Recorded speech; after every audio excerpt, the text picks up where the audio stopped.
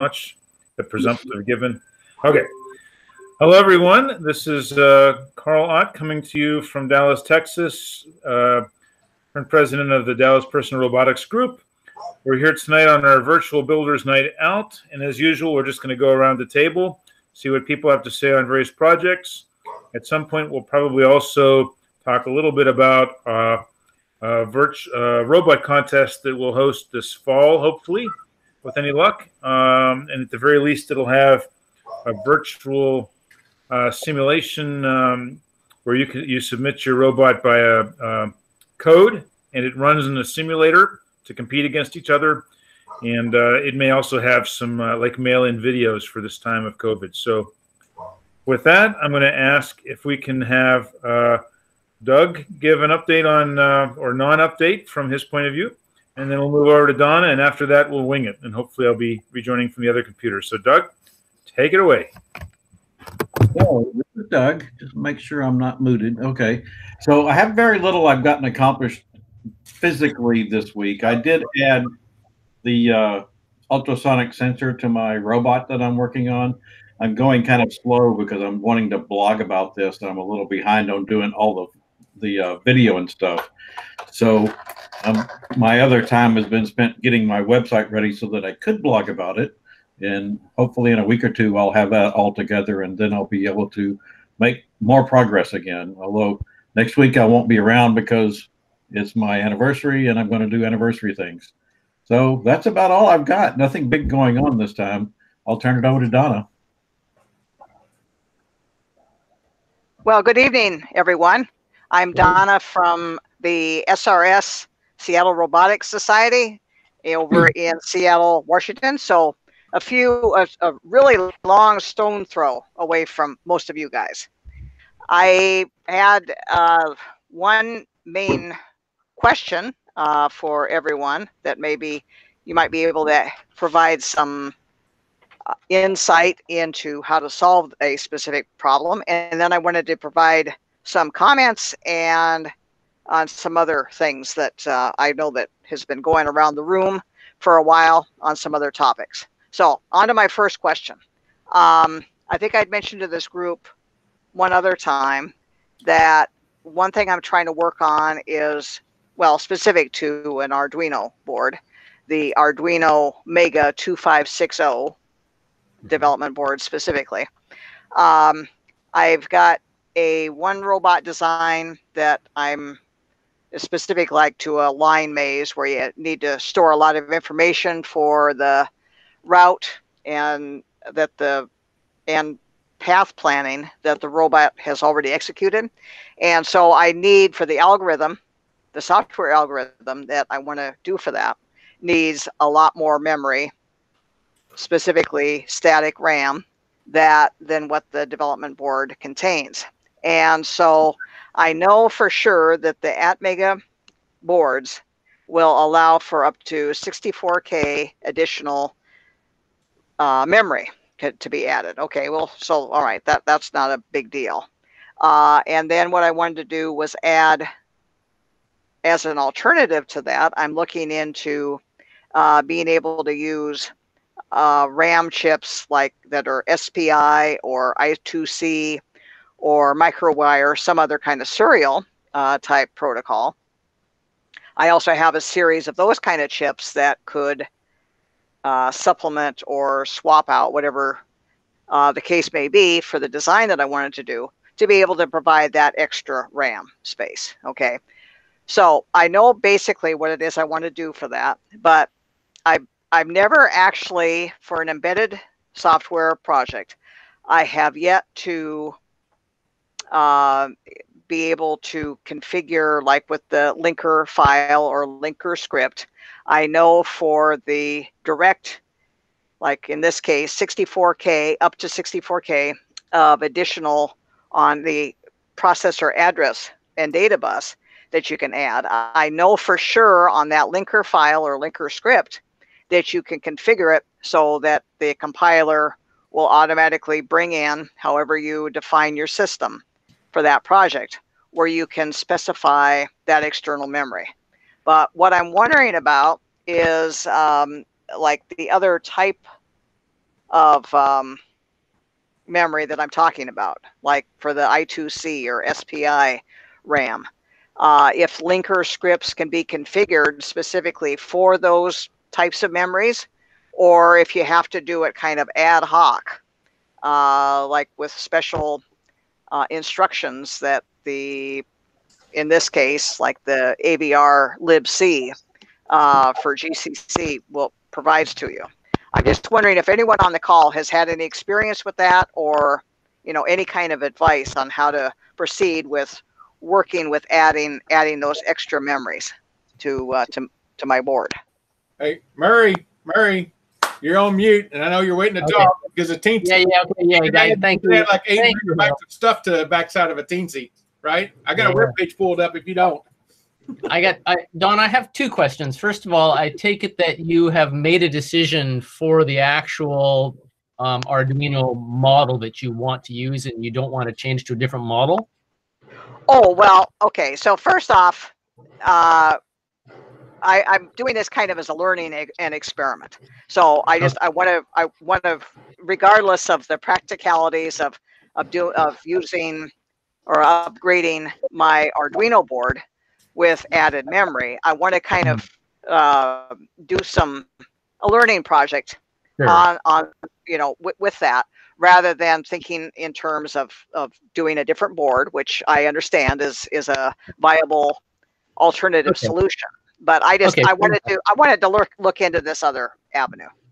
Okay, answering that, then my second question would be more a clarification, I guess, is that this sounds, in terms of performance, like when you're dealing with memory and you think about it in terms of performance, a lot of times if you don't have enough memory, even on an operating system, you end up running to cache. So you basically dump your memory to hard disk or to SSD or whatever, and then run.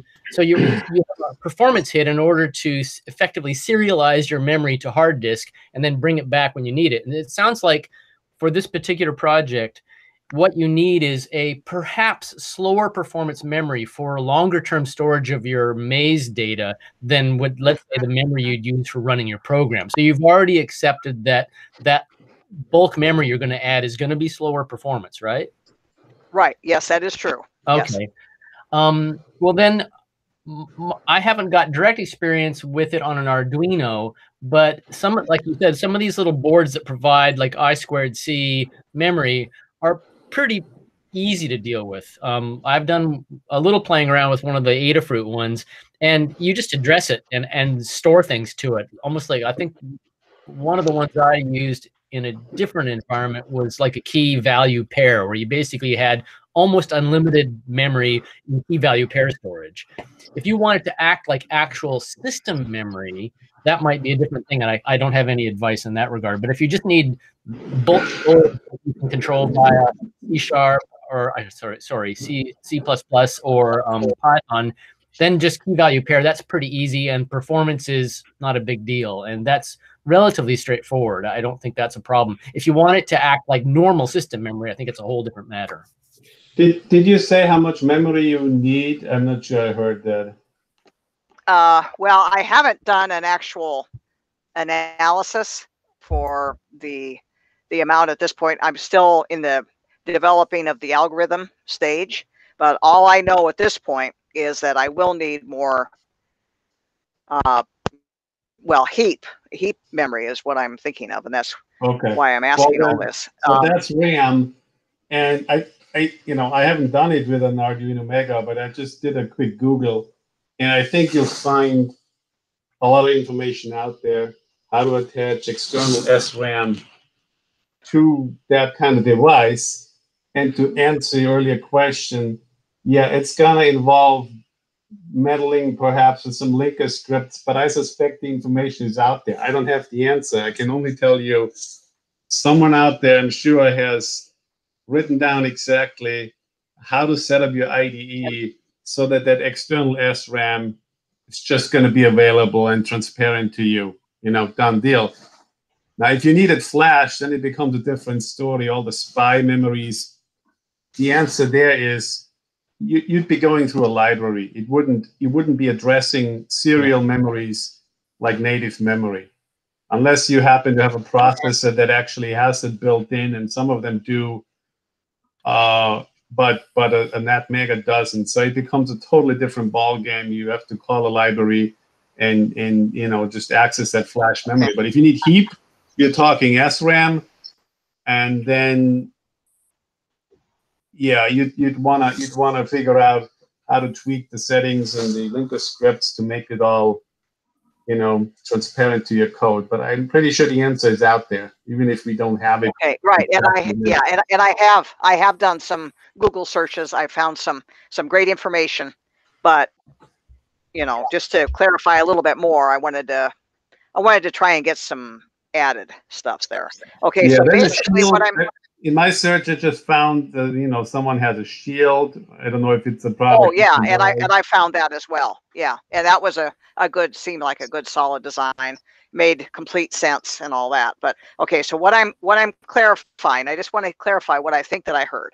As far as accessing serial memories that's non-native to the processor itself, I just need to concentrate on utilizing of a software library versus if I have native memory that I am adding that's additional addressable, then I can go ahead and work with the linker script to have that as, I think that's what I'm hearing. And if you have code, if you have an algorithm that expects to be doing a malloc of 64 kilobytes or something, right? Yeah, then you can't be dealing with a linker script. It's just sorry, you can't be dealing with serial memory. I mean, because it just doesn't work that way. You gotta go the route of this SRAM shield kind of board. Okay. Okay. Well, why couldn't I? That comes to mind here, just from practical experience. I'm just wondering if you had an application-specific type of need for addressing memory, then really, I think I would not want to get tangled up into some, library that's going to do heap allocation, unless that's what you really need. I kind of think in terms of, for example, like accessing a frame buffer, where you need access to a large memory space and you've got some limited little processor.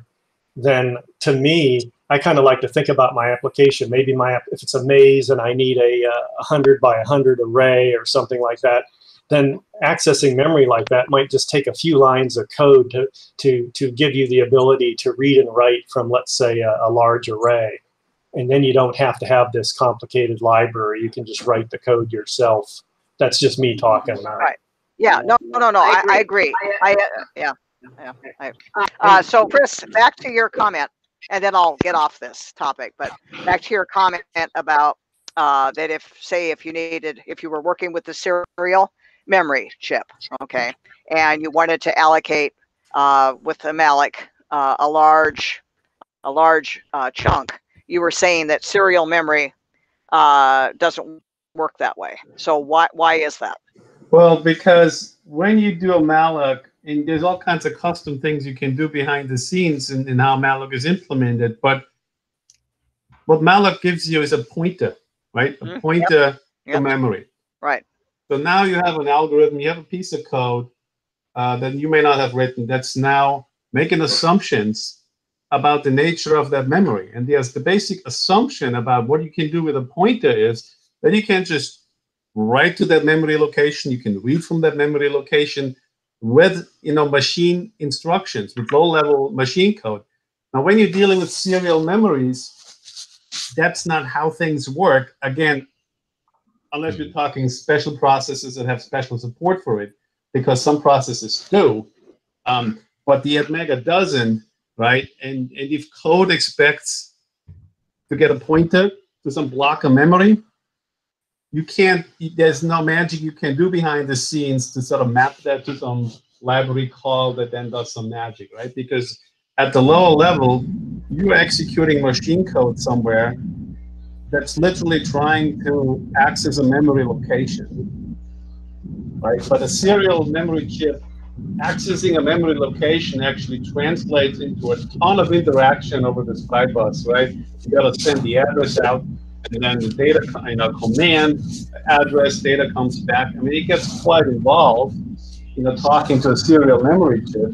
Again, the libraries will make it easy, but if your code accepts a pointer to a contiguous chunk of 64K of RAM, you can't do that with SPI RAM or any kind of serially attached RAM. It's just not going to work. You have to change the code. Now, if it's your own code, your own algorithm, right?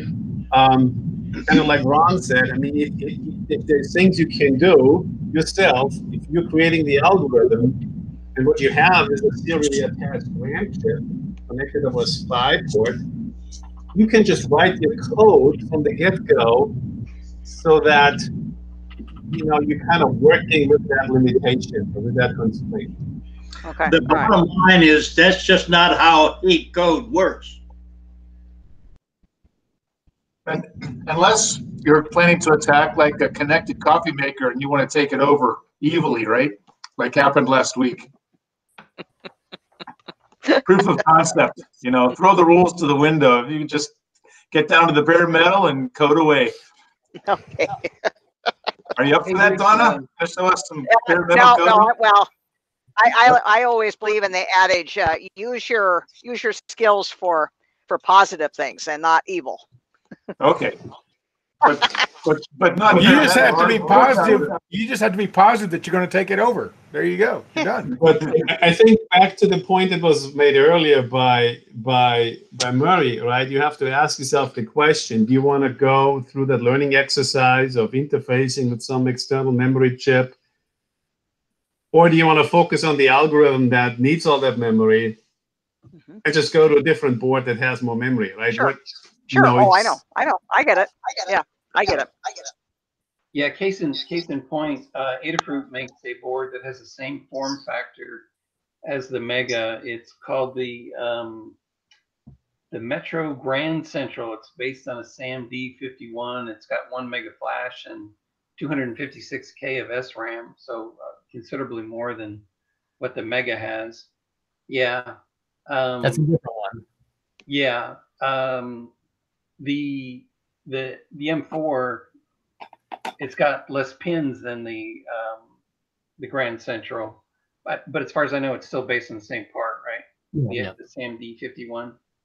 Yeah, I mean, this is the form factor of this, and this is the same form factor as the UNREV 2. It's I don't know what it's called, the Duo or whatever, but it's the most common form factor for Arduinos. And the different chips that are available are anywhere from 16 megahertz up to 120 megahertz, which is this one. So you can change boards, but I think as Donna said that this is not so much an exercise in, let's say, upgrading to a board that can handle it, but in a learning exercise, which I can appreciate. Yeah. Yep. I don't know if they're still making the Arduino Do or Duo or however it's pronounced. There's a newer model of it, I think. Oh, there is. Okay. Yeah. Yeah. But if you were lazy like me, I just switched to one of those boards. That's cheating, though. Well, hey, I'm still learning stuff. Yeah, just different stuff. Just different stuff. This is sort of this sounds very much like the discussion between David Anderson and I. He keeps telling me I should get down into machine code, and I'm kind of like happy up here on the top. So, yeah, getting down and dirty, Yep. Right. Okay. Let's see. And then I wanted to comment. We've over the last few weeks, I see that there's been comments about development environments that are an alternative to the Arduino IDE. Oh, yeah. I personally don't like the Arduino IDE either, and so I'm in the process right now for Arduino development of migrating to AppMill Studio, like even version 6.6 or 6.1 or 7 is completely, per documentation, completely compatible with Arduino boards.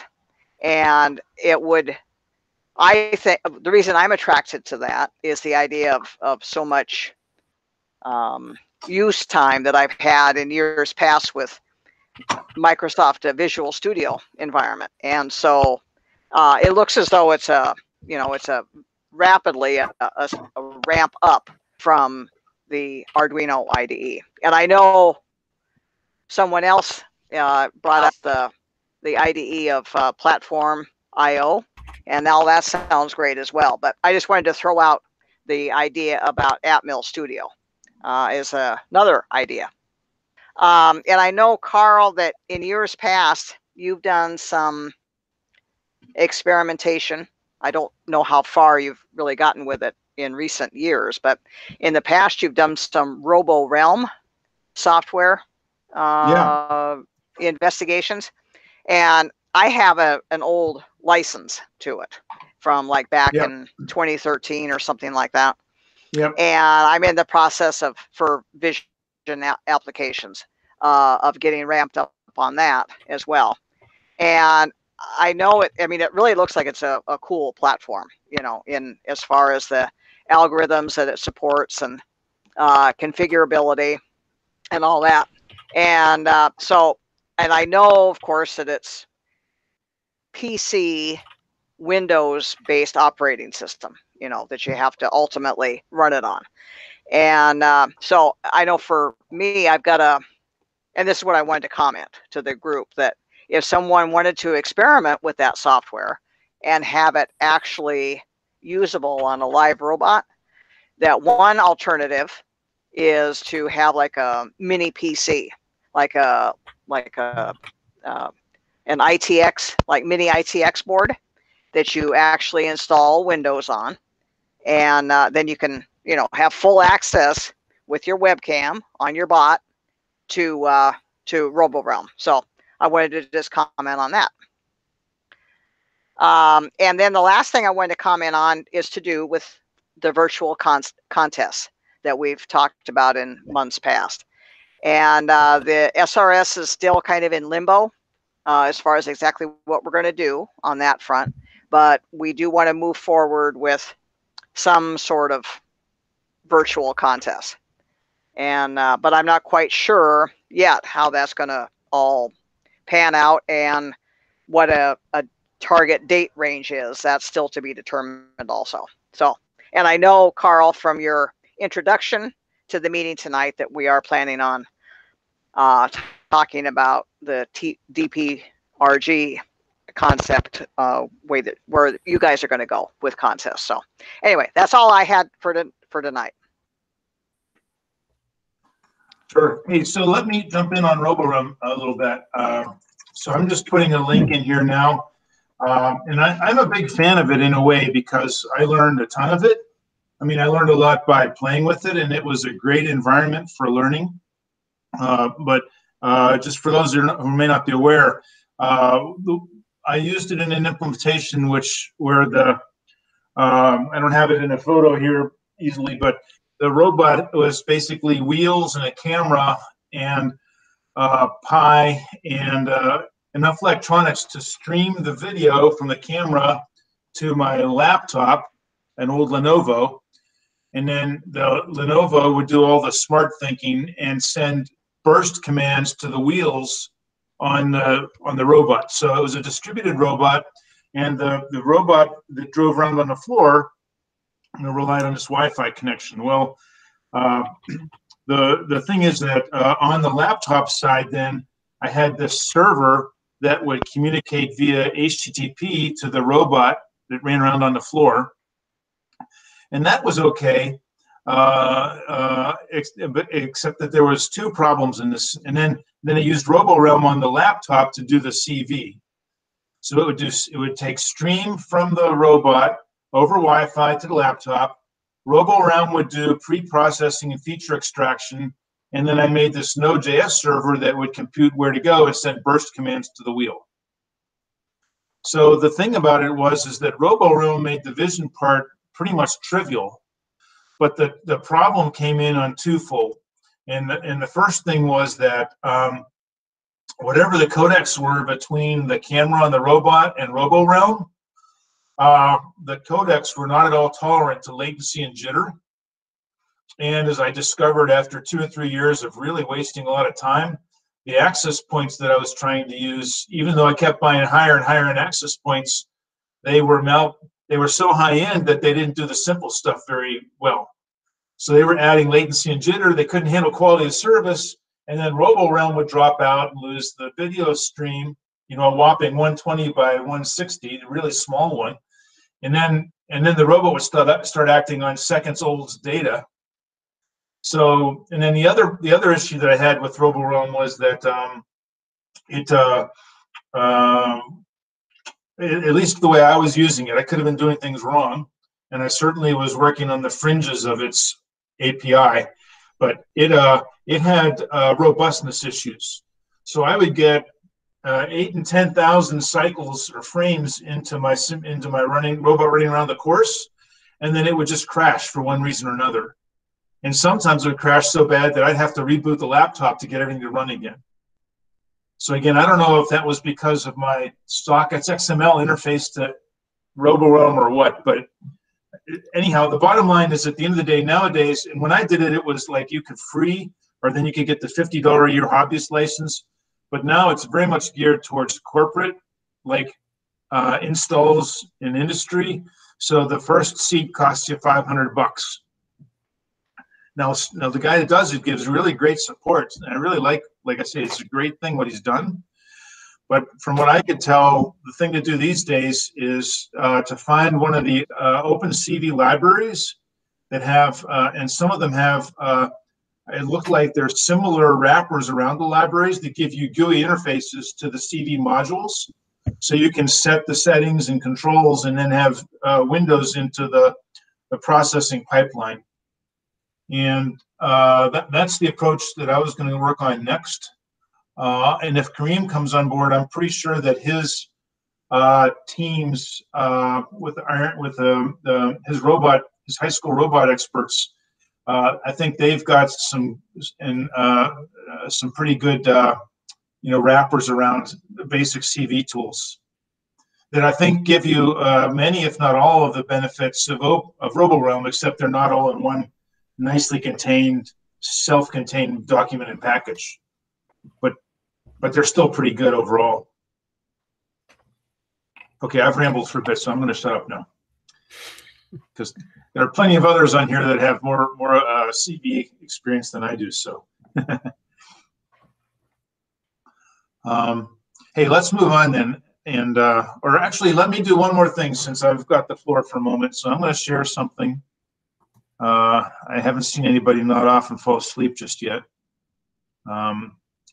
Okay, Ray is getting there. So let me, I have one thing. I know that there's some people on the line who like these robots that do musical things. So right now you're seeing a photo of my bike. And I want to ask, can you guys hear the sound when I play this?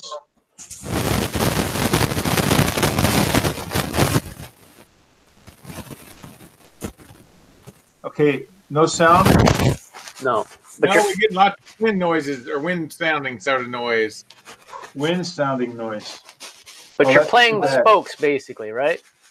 Yeah, so basically I could get pretty far into Twinkle Twinkle Had a Little Star because the bike shop had it so far out of the city. And wouldn't you know, this was 25 miles after they repaired a spoke, and 15 miles later another spoke popped. So I was just going to say that your bicycle, you can play Twinkle Twinkle Had a Little Star on your bicycle tire spokes. It's a bad story. On the other hand, if you go to the total to tune all the spokes that way, then you can imagine a robot plucking the spokes. So you can imagine a robot that would play your bicycle wheel, playing little, right? I'm looking at you, John. Okay, this can be done. I wouldn't want to tune it, but yeah. So I have a thought, bro. And that is that you could actually use an Adreno or Raspberry or one of those to tune the thing so that you would have a light or something that comes on that say, yeah, you hit it at the right tension. So yeah. Here's the thing, you see, all these spokes, they're tied to the same rim. I know. So if you bring one spoke to the right tune, you're going to detune everything else, right? Yeah, but so trying to tune all the notes in a song till they match correctly, I just can't imagine doing it. But by chance, I could get pretty far into Twinkle Twinkle Little Star because this might just go out of tune. What happens to the true of the wheel? Well, that's the funny part because it was relatively true when I was playing Twinkle Twinkle Had a Star, but because it's only got like 28 spokes, and I'm not the lightest guy on the planet. Anyhow, it didn't last but another 15 miles before it popped. Basically, it's a harp, but with the same distance or a piano. So yeah, it would. Yeah, it's possible though. You could, get a robot to tune the thing for you to the proper tune or whatever. So yeah. I thought I'd try and inspire you, John. So that's my inspiration for you. Let me know when you get any progress. I'll help you if I can. Actually, Carl, what you could do is basically use some small hammers controlled by solenoids and effectively make yourself a bike wheel piano. See? Yeah. Now, OK Go did one of these. They had a deal where they had like 3/4 of a mile of upright pianos, like baby grands, and they lined them up like a half a mile worth. And they had this car with the things sticking off the side of the car. And as they drove the car along, it would whap on these pianos and garbage cans and stuff. And they played a song that way. So there's an OK Go video like that. But yeah, I'm just trying to inspire you all. So make it happen. I want to see it. I've got a lot of time on my hands for that kind of thing. Okay, I'm going to shut up now. Carl's just trying to ruin people's ability to win any contests by getting you steered off in some weird direction. Well, I don't know if you know, I actually have a band, and I've published a CD and all that kind of stuff. And out right behind the wall behind me is actually a piano frame harp, a piano harp on wheels. The next door neighbor managed to get a piano from a local school, and he wanted the wood, and he was going to throw away the guts. And I thought, no way. So I put some big, strong frame together, and we lifted the thing onto the frame, and then I bolted it in place. And I've actually got a piano harp in my hallway.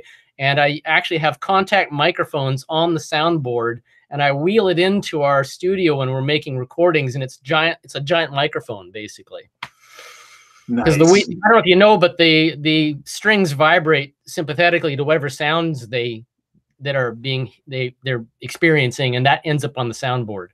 So it's a giant piano microphone. Weighs, I don't even know how much. It's like three people can barely lift it. I bet it does some cool sounds, though. It makes the weirdest noise. If you just listen to the microphone coming off the piano when we're playing, it's just I think I'll publish something off that at some point, make a CD of ambient music or something.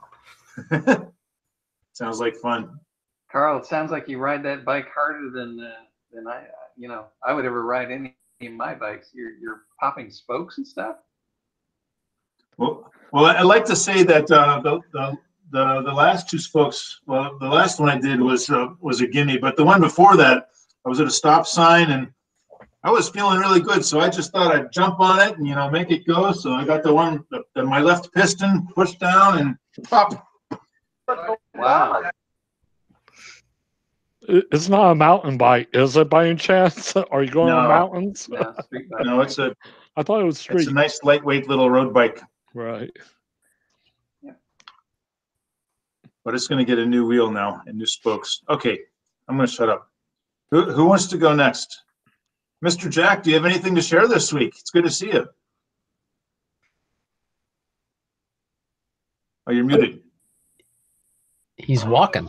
Hey, sorry, I was watching the presidential debate real quick. Oh, no. So I don't really have... No good. I don't really have anything to share. Just it's better that you're here. What a waste of time. Yeah. If you really need to watch it, have it on closed caption. That way you can read it instead of hearing the noise. The only way to watch that is Mystery Science 3000 style. Well, that too, but...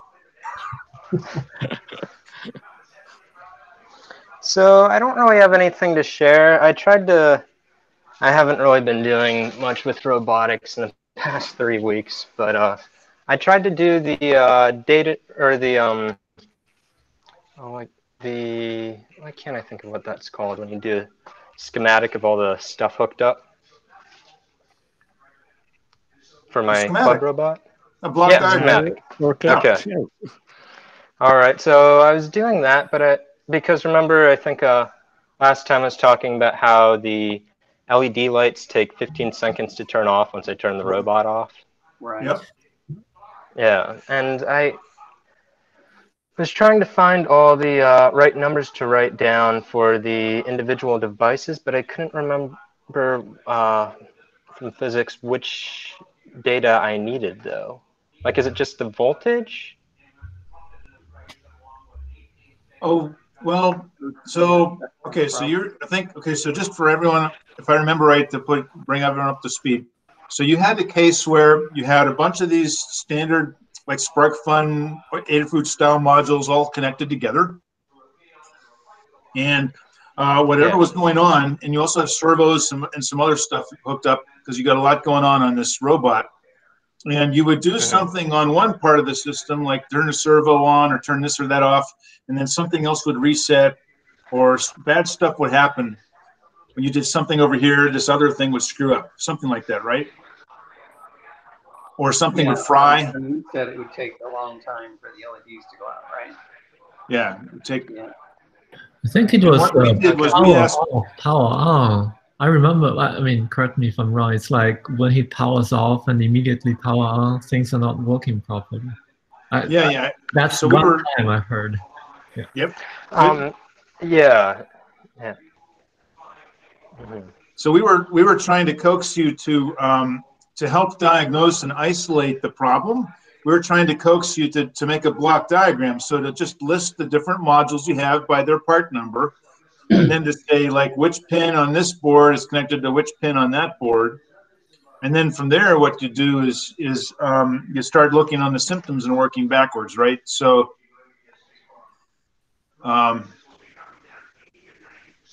and that's what we were trying to coax you to do, because it's easier to help you if you have a schematic or a block diagram.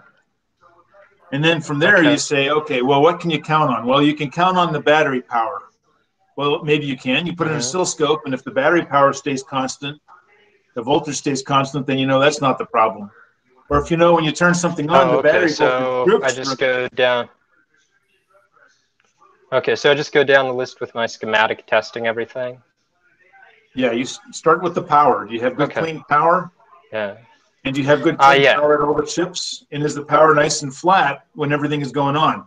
Or do you get these little glitches that happen? And do the glitches coincide with the problem? And Jack, correct me if I'm wrong, but I seem to remember that you actually have a single power supply, like a battery, but you're breaking that off with a bunch of different regulators at different voltages? Yeah, I think so. Yeah, I've got 2 regulators. Okay. I'm just wondering if there's any possibility you might be having some interaction across down the circuit, like at the sensors and CPU, all the things you've got connected. It might be that somewhere down in those circuits, you might be accidentally connecting, let's say, a VCC of one power source from one of the regulators to the VCC of the other, and you might be getting some kind of an interaction between your power sources. So one thing you might do, if one of those power sources can actually handle the load, is just for testing, move everything over to one power source if it can handle the load, and see if that eliminates the problem, because it may be at a power level that you've got interactions between power sources. Okay. Yeah, and here's a good example of that. I think what Carl's basically saying is to simplify. You just keep simplifying until you find the problem. Okay. And it's easy to pull stuff off until the problem goes away, usually. So like Jack on this robot here, so it's got this one battery, and at first I was using that battery to power Arduino Mega and a shield for the motors, and then I also have in here 3-cell LiPo to 5-cell adapter, and I was using that to also. So I was using the same battery to power the Mega raw battery voltage. And then I had this regulator that would drive the 5-volt for a Raspberry Pi. And it worked kind of fine, except I noticed that if I would give too big of a step command to the wheels would behave great, but all of a sudden the Pi would reset itself. Yeah. And I finally got down with the oscilloscope, and I found that, sure enough, when I did a big transient on the motors, there would be a little bit of a quick droop on the battery voltage, but then that droop was just enough that it caused this voltage regulator to reset. So it would turn off for milliseconds and then come back on again, even though it was just a quick, not very big glitch on the main battery voltage. Okay. So that's the kind of stuff, and the workaround for that is that now when I run this with the Pi and the Mega, I use the batteries, this LiPo cell to drive the motors, and then I take a USB pack and I use that separate, totally separate power to power the Pi.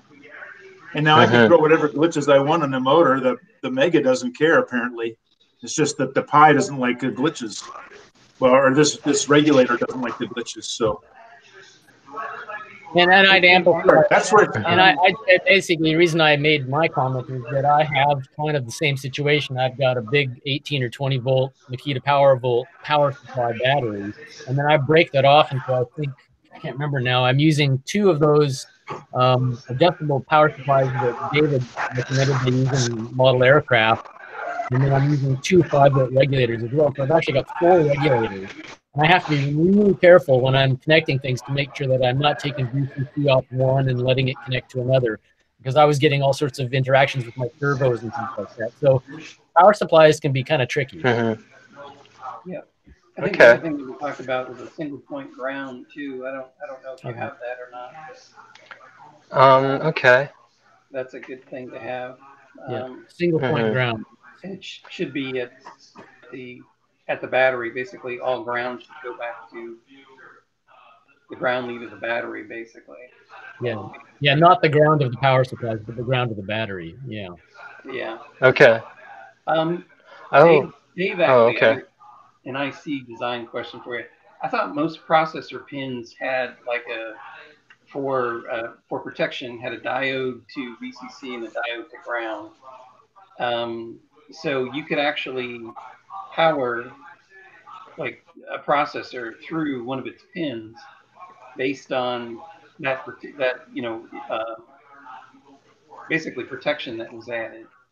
So that I thought could be another thing that's going on, where you have power from one of the regulators providing or powering something that connected to something that was powered by the other regulator. And that could be one of the reasons why you could be like feeding through pins. That could be why it takes so long for the the diode to basically go out or have such low current draw that they're not sending out light anymore. But correct me if I'm wrong. That's pretty common though, to have that kind of protection on processor pins, right? Where you have 2 diodes. Yeah, I'm pretty sure it is, Ray. And I've seen it, that effect where it couples back. Like you'll have an output pin and it'll couple back through and power the chip accidentally. Yeah. You accidentally are powering the chip through one pins or something. Yeah.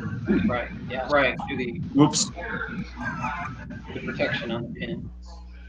Kind of a weird issue. And yeah, there could be situations where you've got signals going from stuff that's powered by one regulator to pins on something that's powered by the other regulator. And so that may be why after you reset, that it takes so long for everything to finally drain down. That's kind of weird that you mentioned on the Pololu Brahmi chassis.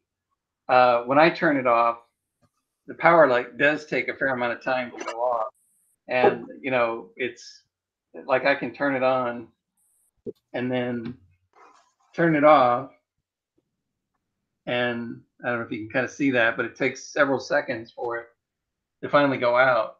And I was just thinking that there's enough whatever voltage or charge on a capacitor that it just takes a little bit longer, or the capacity of that little power supply, it's a little switch mode power supply, is so great that it takes a little bit of time to discharge it, because you know, the only thing you may be doing is driving an LED or something like that.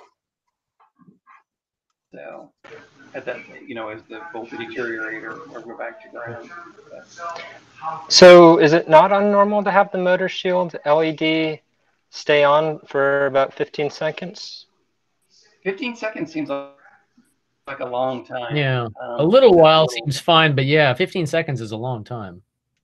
Yeah. I mean, you got a lot of good gaps on there, but not 15. Okay. Yeah. Just connect the motor shield by itself. Disconnect everything else and see if the motor shield by itself, you power it up and power it off. Does it last that long? Okay. Yeah, because it might be normal behavior, actually. Yeah, Murray's got some great ideas there. Just disconnect everything. Power things up one by their own himself at a time. Okay.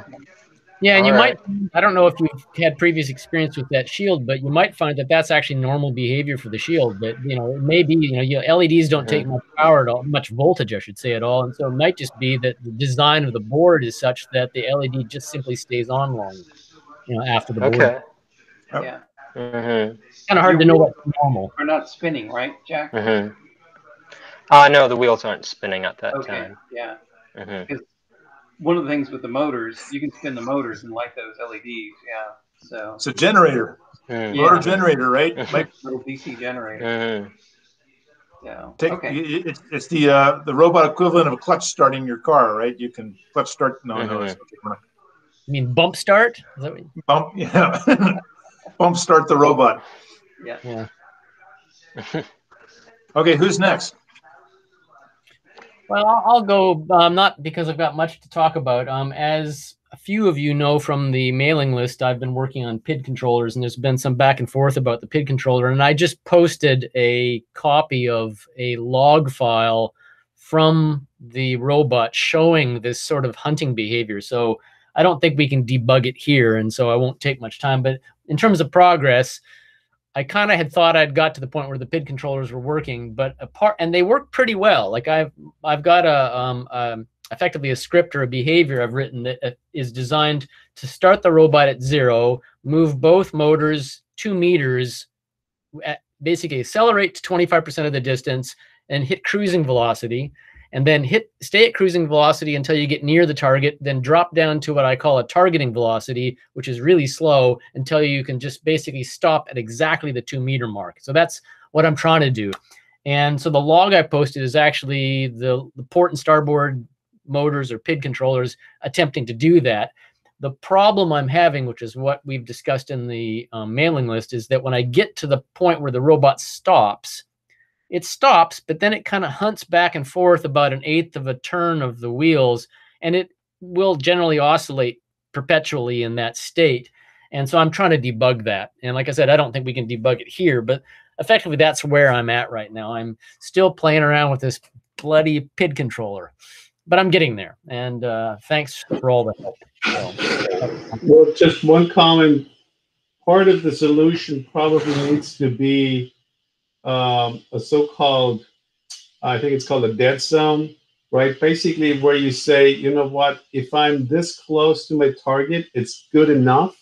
Because if you try to be exactly on target, I mean, 1/8 of a revolution of the wheel, I'm sure there's something else going on. But even if you start to figure out what's going on there, if you want to be exactly on target, it's just not possible. There's always going to be some oscillation. So you're going to have to accept some error.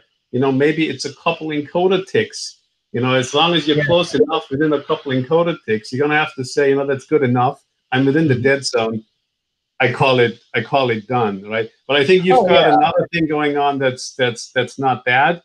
But once you got the bigger problem sorted out, keep in mind the concept of a dead zone. I'm pretty sure you're going to have to employ that. Well, it consistently always overshoots the target by, I don't know, a couple hundred ticks, which is, you know, maybe 1 inch or so. I'm not so concerned with it overshooting, and I can even tune for that. But for some reason, the robot comes to that stop at about 1 inch after the 2 meter mark. Here I'm mixing 2 centimeters after the 2 meter mark, and it stops.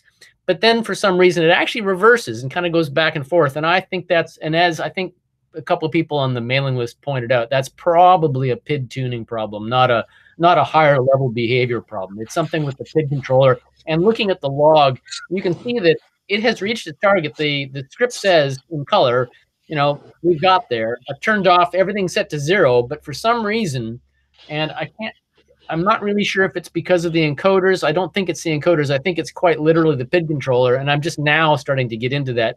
Is why is it hunting back and forth that, you know, it just keeps going like that, kind of slowly, like back and forth, back and forth. So Yeah. it's bizarre behavior, but I was just wondering if anybody had actually seen that particular behavior before. Yep. I would be happened to my suspicious other of the robot. integral term. I'm not using it. My integral is 0, actually. I'm not using it. It's just P and D. Murray, the robot I was holding up a minute ago was doing the same thing. And I Ah. forget what parts of the PID that I adjusted, but it was a PID tuning, and when I got it tuned correctly, it stopped doing that. Oh, okay. All right, cool. Because I just figure I need to keep tweaking this. Was it tweaking or twerping or what? We talked about this last week, the two different Both. terms. Are you using a velocity PID or a position PID? Velocity PID, yeah. A PD controller, yeah. Okay. Yeah. I'm more of a position controller guy. And I guess the thing that I'd make sure is I had my expected velocity ramped to 0 at the right point, but I'm not any expert. I built my own CNC machine, so I have a nice, you know, fussy little platform that I run DC servo motors on, and I do rely on an I-term to pull me into a near exact position, but I also decelerate. You know, I apply a linear ramp, decelerate my expected positions or my expected velocity in effect, but it works fairly well. But I have problems with you know, when I introduce I-term, it cleans that up, but then I tend to have problems with oscillation and things like that. So anyway, it's what we discussed in the last week or two is the fact that, and which was news to me and actually educational, was that with those two kinds of PID controllers, the positional PID controller and the velocity PID controller, that the I-term isn't needed in a velocity PID controller, that actually the I-term is the actual position of the wheel. If you're, this is my understanding anyway, the I-term is the position of the wheel, but if you're sampling at a fixed rate, you don't need that. It's not providing any value. But you do need the I-term if you're doing a position PID controller. So since I'm doing velocity PID controllers, I don't need the I-term. That's not of any value. So I just leave it at 0. But that's my understanding anyway. Let's think about that. Yeah, this well, you make the I-term to make it go straight. That is, so that your motors are all going at the same speed. Yeah, you mentioned that last week, that you can use the I-term basically for steering. Right. Yeah, to get it to sounds steer in a straight strange. line. Velocity is the derivative of position, and you are controlling velocity with P and D. That sounds like my set point is velocity. Yeah. I mean, if compared to a position, you are already derivative. You already have a derivative in there. So it sounds like you have like. Let's not confuse. You all need an I-term. You want an I-term. Is that what you're saying? Integrate your velocity, you get position. Therefore, your error, let's see. Technically, if you haven't reached your target, your expectation will be to have some positive velocity. And if so, therefore, if the velocity drops to 0, really, we could say to ourselves, we have a problem. We need to get the velocity back up because we've fallen short of our target. So I think you see what I'm saying? You haven't reached your target. Your expected velocity is something other than 0. Therefore, if you keep outputting a 0 velocity, you'll ramp up an error when you integrate those terms. And in effect, you're saying, I haven't reached my target, so I integrate that and I get position really. But I think an I-term is fair in a velocity controller, if I'm thinking correctly. I think I mean, look, if the position error is 0 is a fixed number, velocity error is 0. And he doesn't even have a eigen for that velocity error. So I don't really know why the robot would go to a specific position with the PD for velocity. It doesn't even guarantee a fixed, like 0 error on the velocity or the, I don't know. I think it's strange. For me, well, the way that position, that'll guarantee you to go somewhere exactly. Well, the way that David Anderson has explained this to me is that for a velocity PID controller, you can start with just the P with 0 on the I and the D, and just basically tune it up with a P alone, and then you add D, and then tune that so you don't have any oscillation. And the way that he explained it to me, and this is actually in the mailing list as well, is that the I term, as Dave Ackley's pointed out, is actually the difference between the two motors, if you want to use it that way. But for a single motor velocity PID controller, you only need PD. And that is so long as you are sampling at a fixed rate, in my case 20 hertz, so long as you're sampling at a fixed rate, the I term effectively is the output of the controller. Yeah, I have to go through this myself.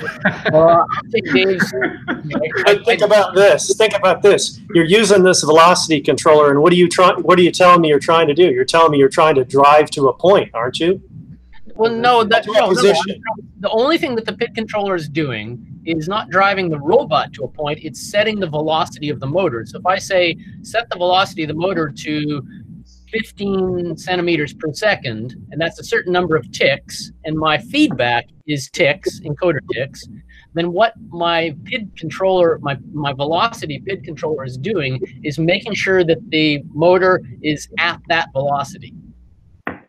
Okay. But it won't be exactly at that velocity because you have to have an error for it to have any drive. Right. So the point of putting the integrator in there, even with a velocity one, the point of putting the integrator in is that if you want to get an exact speed, you have to have the integrator. Otherwise, you will have less than the speed that you specified. But and that's observable. But if I set my target speed to, let's say, 50, it'll sit there at about 45 or 49. Exactly. That makes sense. Exactly. And the 5 error that is the drive. Okay. All right. I can see that. You need that for a P to work or D to work. I mean, for a P to work, you need an error. When the error goes to constant, the P and D won't do anything. That's true, but that just means that the motor is at a fixed speed or fixed velocity. Yeah, not the one you're specifying. It's just if I specify a certain RPM and the motor's at that velocity, there will be an error of 0. Yes.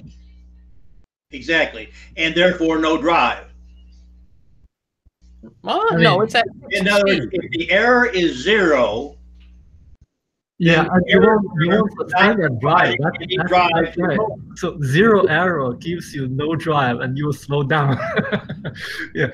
So it won't be a steady state that you get to the right speed. You have to have an offset unless you have the integral. Yeah. The integral is what drives that offset to 0. Yeah. Okay. Well, I am actually another way to approach it that I've done is, and I'm not sure what the right terminology is, to be honest, but basically, if you pick the robot up and you drive it sort of without a load, right? If you drive your motors without a load, you apply a certain PWM duty cycle, you're gonna get 50 encoder ticks per time interval, right? Something like that. Of course, the problem is once you're on the ground, various conditions, right? Obviously, you're not meeting that exact speed. That's why you need the PID to regulate.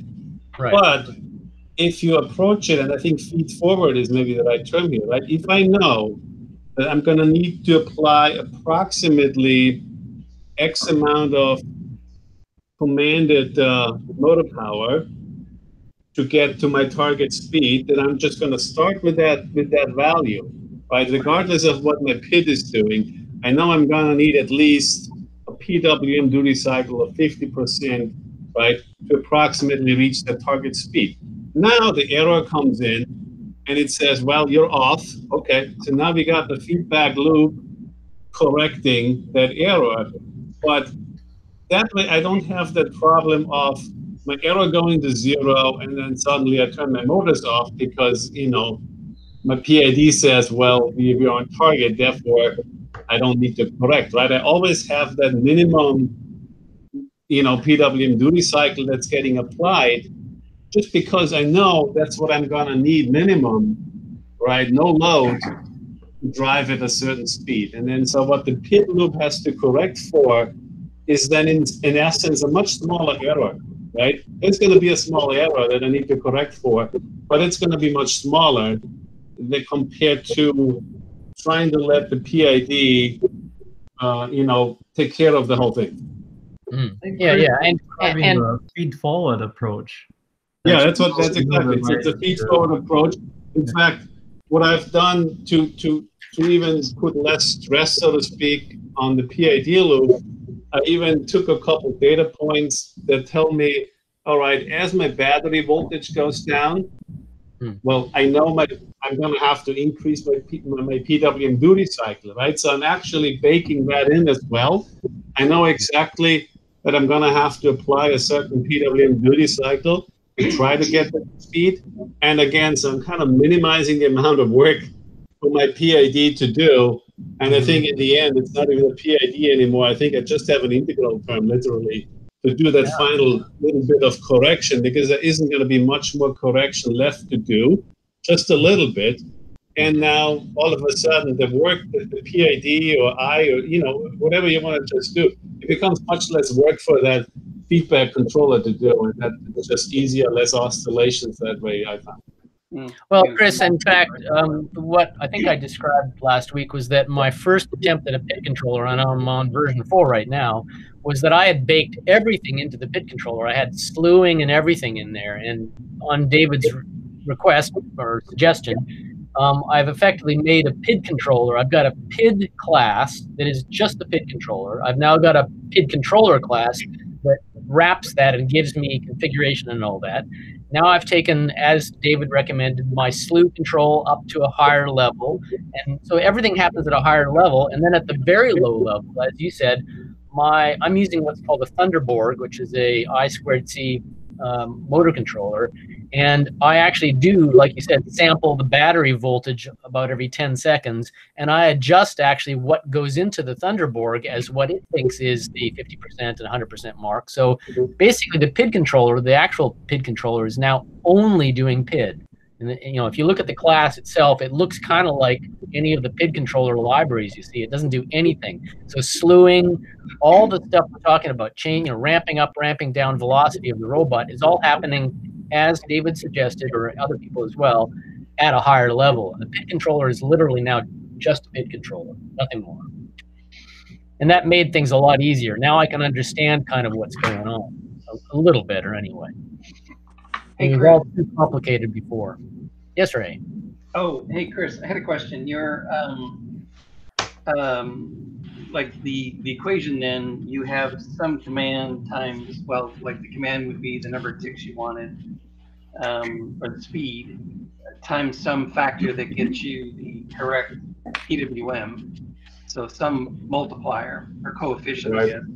So you have that term plus the proportional term plus the integral term plus the differential term, then, right? Yeah, so I would have to go back and look at the final code for that robot, but I think in the end, it's really just what's left after all the feed forward, right, which takes into account current battery voltage.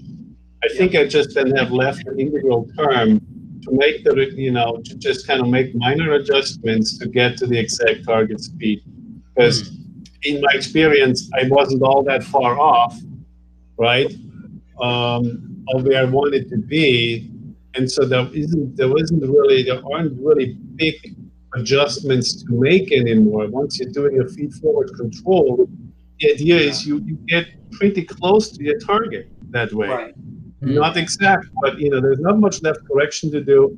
And I think it's technically just an integral term that I'm using to say, you know what? Okay, I'm a little too slow, so let me increase the motor speed. So it might be, again, I'd have to look if it's technically just a proportional term or just an integral term. I can't tell you from memory, unfortunately. Yeah. But it's nothing complicated. It's one of those two. You know, no D involved, that's for sure.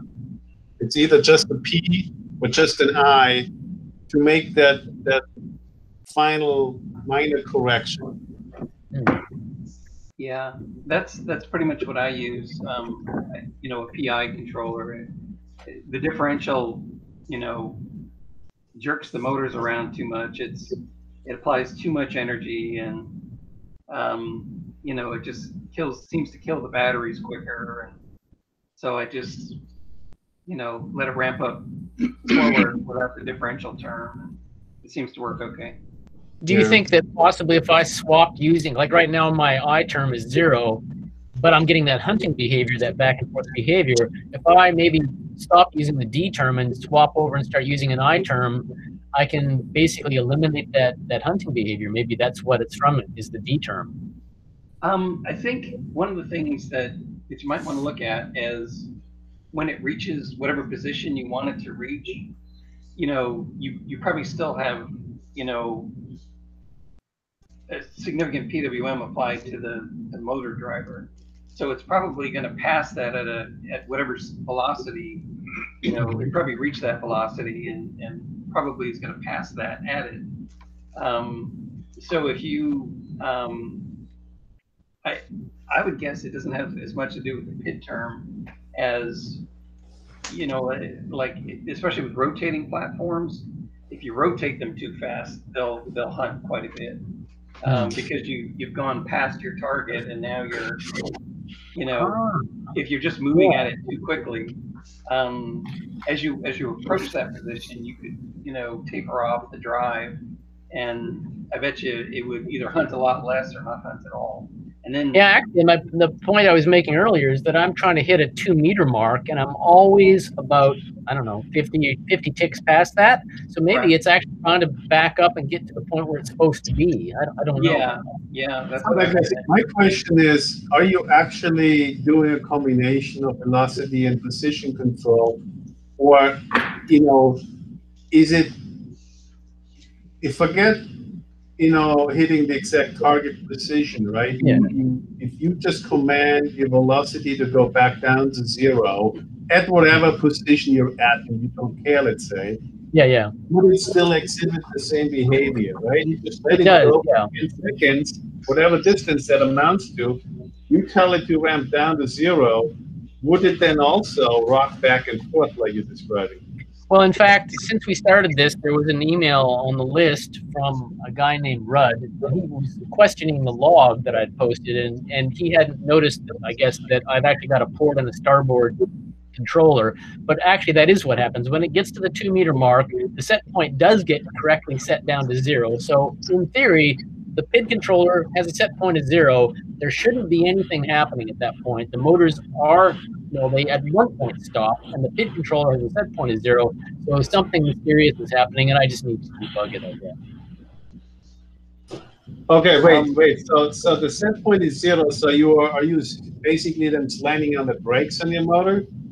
No, it actually goes, when I get to a targeting velocity, the robot's running like at maybe 10% of velocity. It's running very, very slowly so that it can come to a stop at the 2 meter mark. And it does stop, but then it kind of continues after maybe a half a second, it kind of goes, back and forth. Because could the inertia of the robot play a role here, right? Because you're saying, no? No, because it's quite a high gear ratio. It's something in the software that's doing it. The robot has actually stopped, and it's, I can't remember what, the 45-to-1 or whatever the gear ratio. The robot's literally just sitting there, but then the wheels kind of hunt back and forth in this oscillation. So yeah, it's just a bug, I think. Yeah. If you just have the robot sitting there stationary, does it do the hunting? No, it's only when it comes to a stop after doing this little 2 meter jaunt. Yeah. Okay. Yeah, it's one, kind of weird. If I rotate it too quickly, there's kind of a thing you can do, a little test. You rotate it 90 degrees, stop it, rotate it, 90 degrees and stop it. So you do that 4 times, and it should end up back where you started, with the same like angular orientation. And if it doesn't, then your kind of the factors for rotation are not quite right. So you have to kind of play around with it a little bit. But on the and I had used that routine forever. It was an old routine that I just ported from robot platform to robot platform, and it always seemed to work. On this thing though, I'm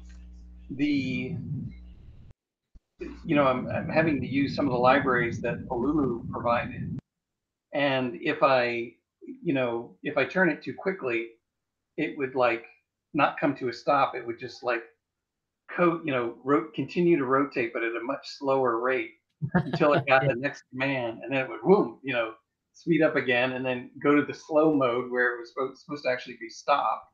Mm-hmm. And it was like, oh my God, why is it doing that now? So, but yeah, it was that,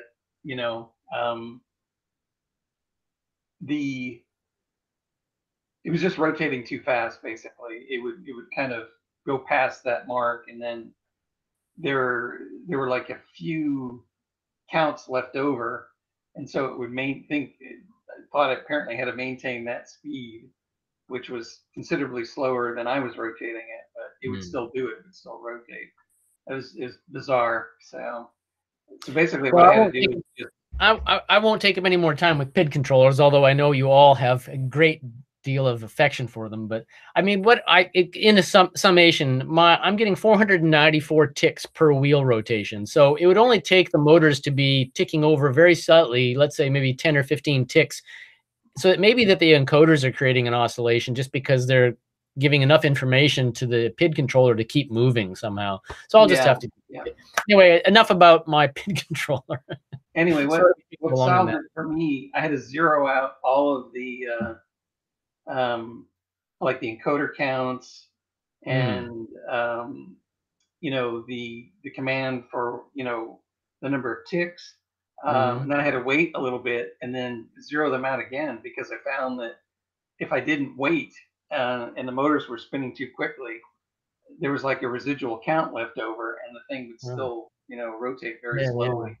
And these are not the little what I wanted it to, but yeah, cool. So anyway, cool. Well, what are you working on, Ray? I have been playing around with LoRa radios. I had 2 different versions.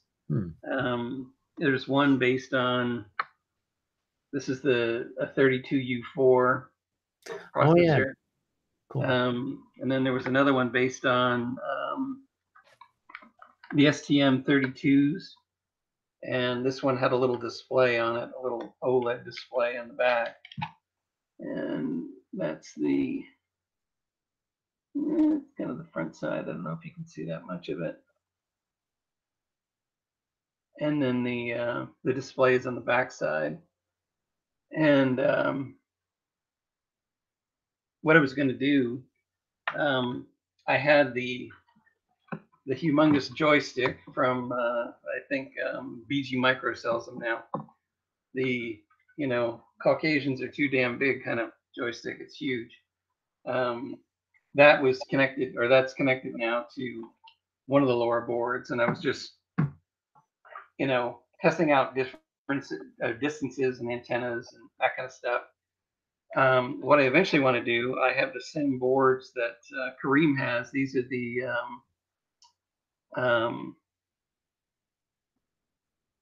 the GPS with RTK, and they're the modules made by U-Blocks, the Neo MP8-2s, and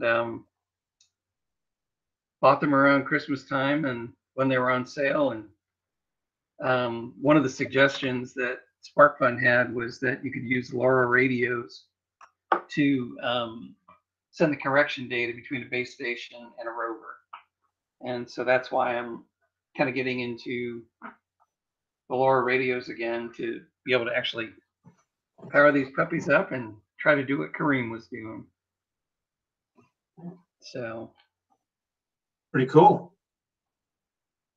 I doubt I'll do it in time, but you know, I could like mow dump Trump in the 14 acres or something. Oh, God. But so anybody flying over in a plane or helicopter or whatever could see it. Oh, look.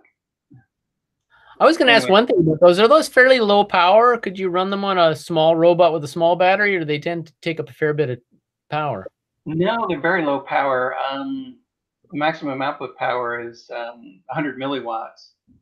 But you know, they do several things to try to get the range. You know, but these actually have battery connectors on them, and you can run the. See if I can see it. That little thing right there is the battery connector. And I have where are they? So you can run an independent battery for the power. Yeah. Yeah. Okay. I don't know where I do my batteries. You know, it's time to clean your desk when you can't find anything on it. Yeah. Oh yeah, here they are. These are just little. I think they're 640 milliamp hour.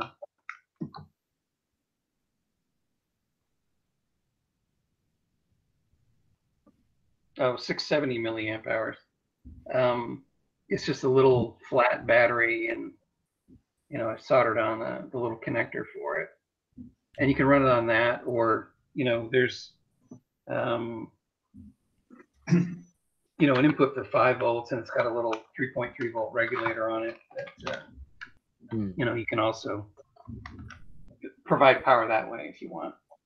So, but yeah, I did. I don't know if you saw it or not, but I did a presentation where I, you know, drove all around and walked all around my property because the little HC12 module that I had wouldn't go a very far distance, and I really wanted something that would cover the whole property.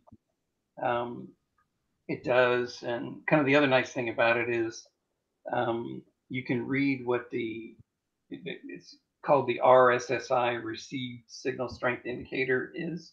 Yep. And so, and you've got a huge budget, I think like 148 dBm, and you know, to the far reaches of my little piece of property, I don't think it went below 100.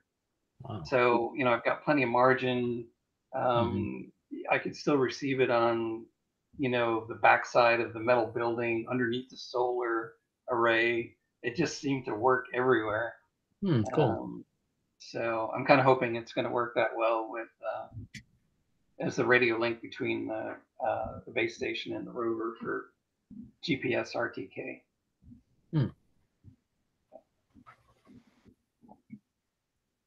Cool. And maybe I can write big letters, and you know, that can be seen from space, or kind of like what Kareem was doing. You'll have to show us. That'll be good. Yeah, yeah. All right. Hey, well, let's bounce on. So we made Ron wait till the very, very, very, very end last time. How about if we let Ron go now this time? I know Ron has some updates. Sorry about this. No, Ron's been a very busy boy. Yeah, and Carl's been trying to get me to learn GitHub, and I've used it sort of in the past and here and there as it might be. But anyway, I think I now have this project up on GitHub, and I've got it on a different repository than I set it up initially. In fact, I'll just let me present here. Let's see if I can find that. Is it the same one I forked, Ron?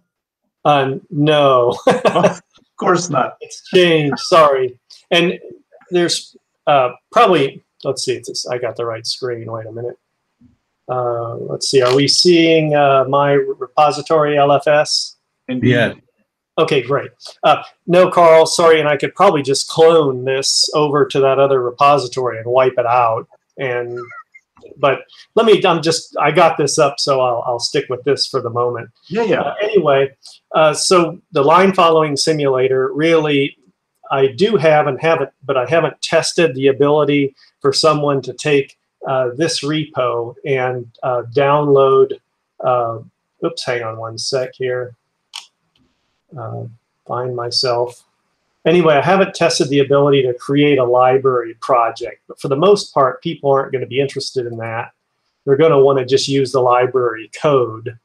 And so anyway, so I've got this thing up, and let's see, what can I say about it? Well, it's probably somewhat self-explanatory, but anyway, now any changes I make will be pushed to this repo, and I'll talk to Carl later about whether we should stick with the repo that he has an initial fork of or whatever. But anyway, this repo should be good.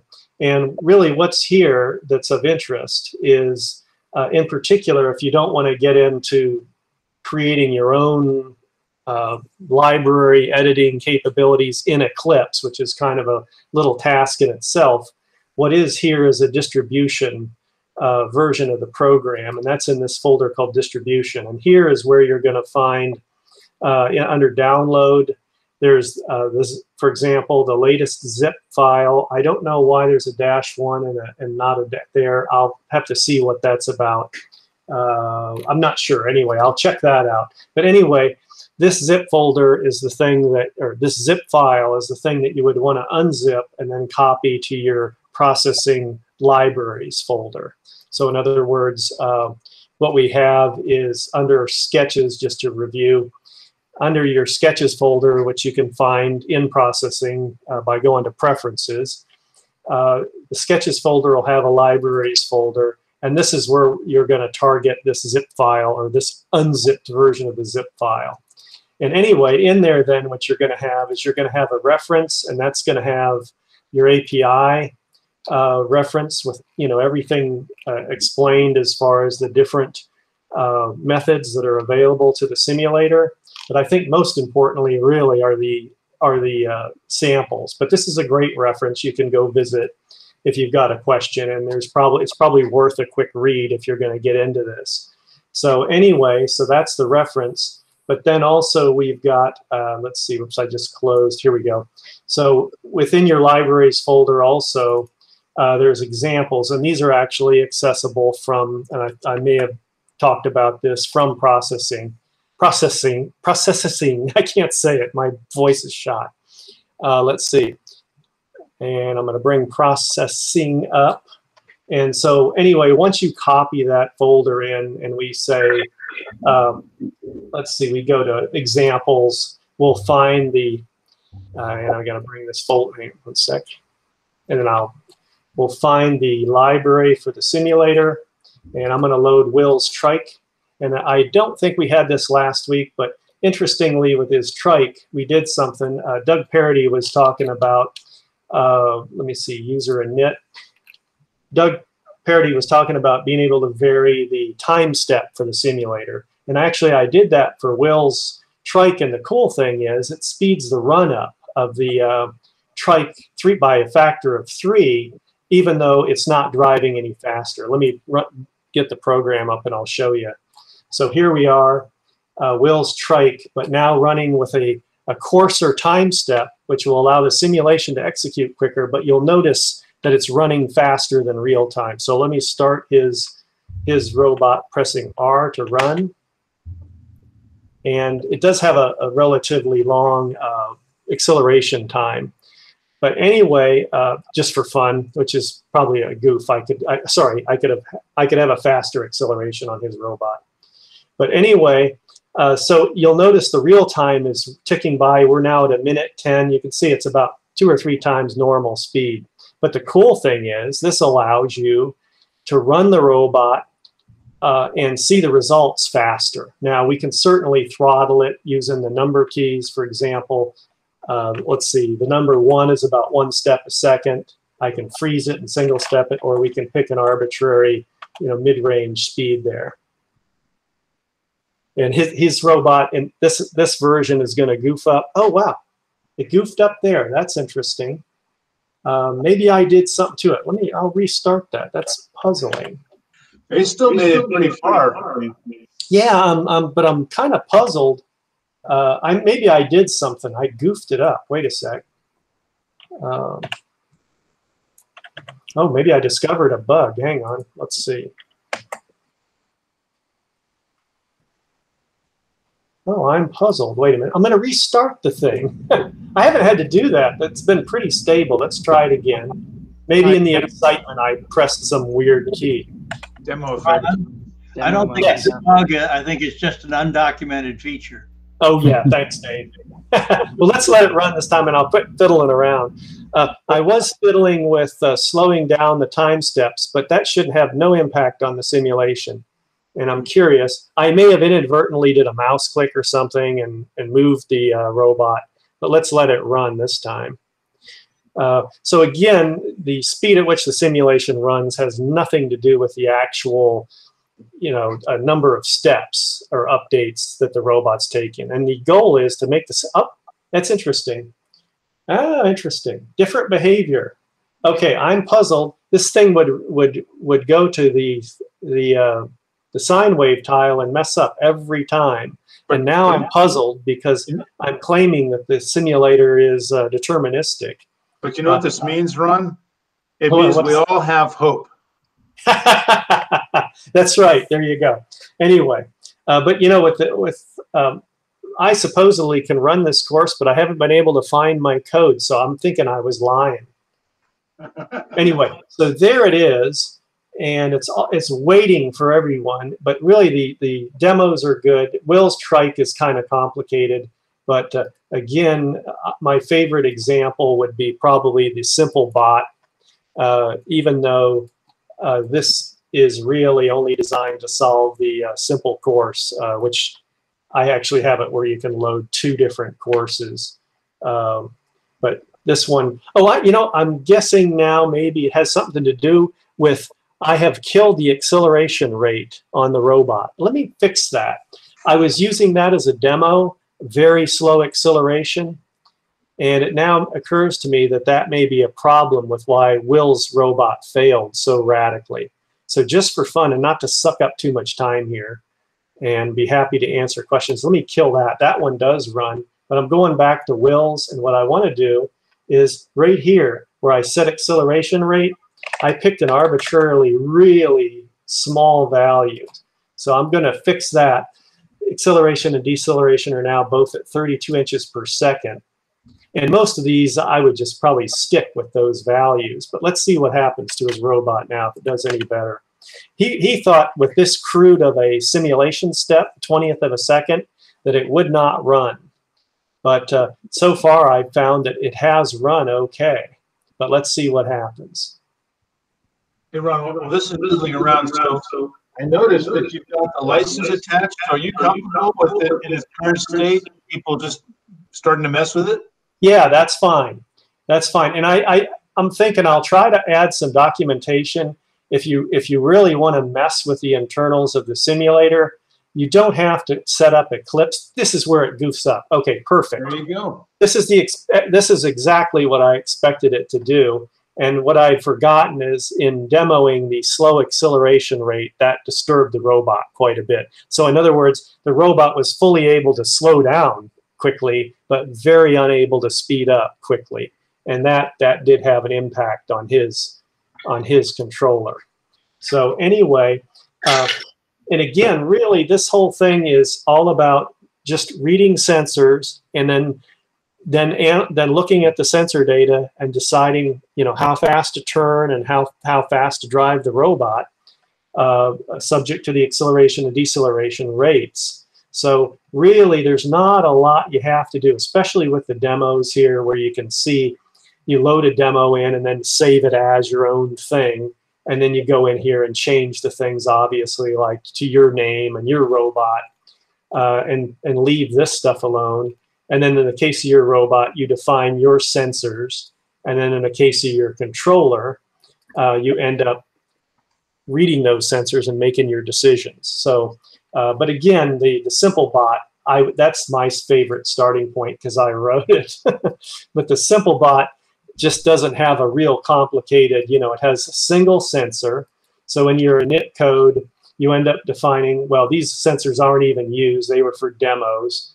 But the real sensor here is just this one sensor with 65 elements in its position. And then in the controller, we just have a real simple controller. And this one is not really suitable for the challenge course because it's only going to pick out one span in other words, one intersecting line. So it is a dumb routine here. So you'll want a better routine. But you could look at Will's code, perhaps. And we'll decide if anything else gets published. But the only thing that I really lack, and maybe it wouldn't go for this contest, is I believe, let's see, when I start this up, we're not permitted to drag the robot. So when I start the contest run, I've got a slow acceleration there. When I start the run, I'm not permitted, I'm trying to drag it, I'm not permitted to mess with the robot. But if I can reset it, I can say go, the G key, is that documented? Okay, I need to document that. With the G key, I thought, let's see. Okay, I'm gonna have to check that out. My goal is to allow you to manipulate the robot while in motion, but I see that that's not happening. Let's just try it again. Here we go. No, okay, I'll have to check that out. So I'm gonna make a note of that. When you go, you need to be able to you can manipulate the robot. So that's a problem. No drag. Okay, I'm just making a note. And the other thing is, this information here is not easily accessible. This is the real position and heading, and I'll stop the robot. These numbers here are the real coordinates and the real heading of the robot. But if you try to do your own odometry, you should be able to get pretty close to, with no disturbance in the simulation, you should be able to come up with these numbers. And I'll have an option where you could verify your own odometry that way. In other words, one mode is to tell the simulation to be perfect. Oh, and also the other thing is, in non-contest mode, you can inquire, where am I and what is my heading? But in contest mode, the thing that hasn't been worked out is a slight disturbance to the simulator, causing your robot, for example, not to quite drive straight. If you tell it to take a heading of, let's say from this point, a heading of 0 should bring you to this point, well, when you tell the simulation that, it's probably going to have a little curvature. It's not going to be exact.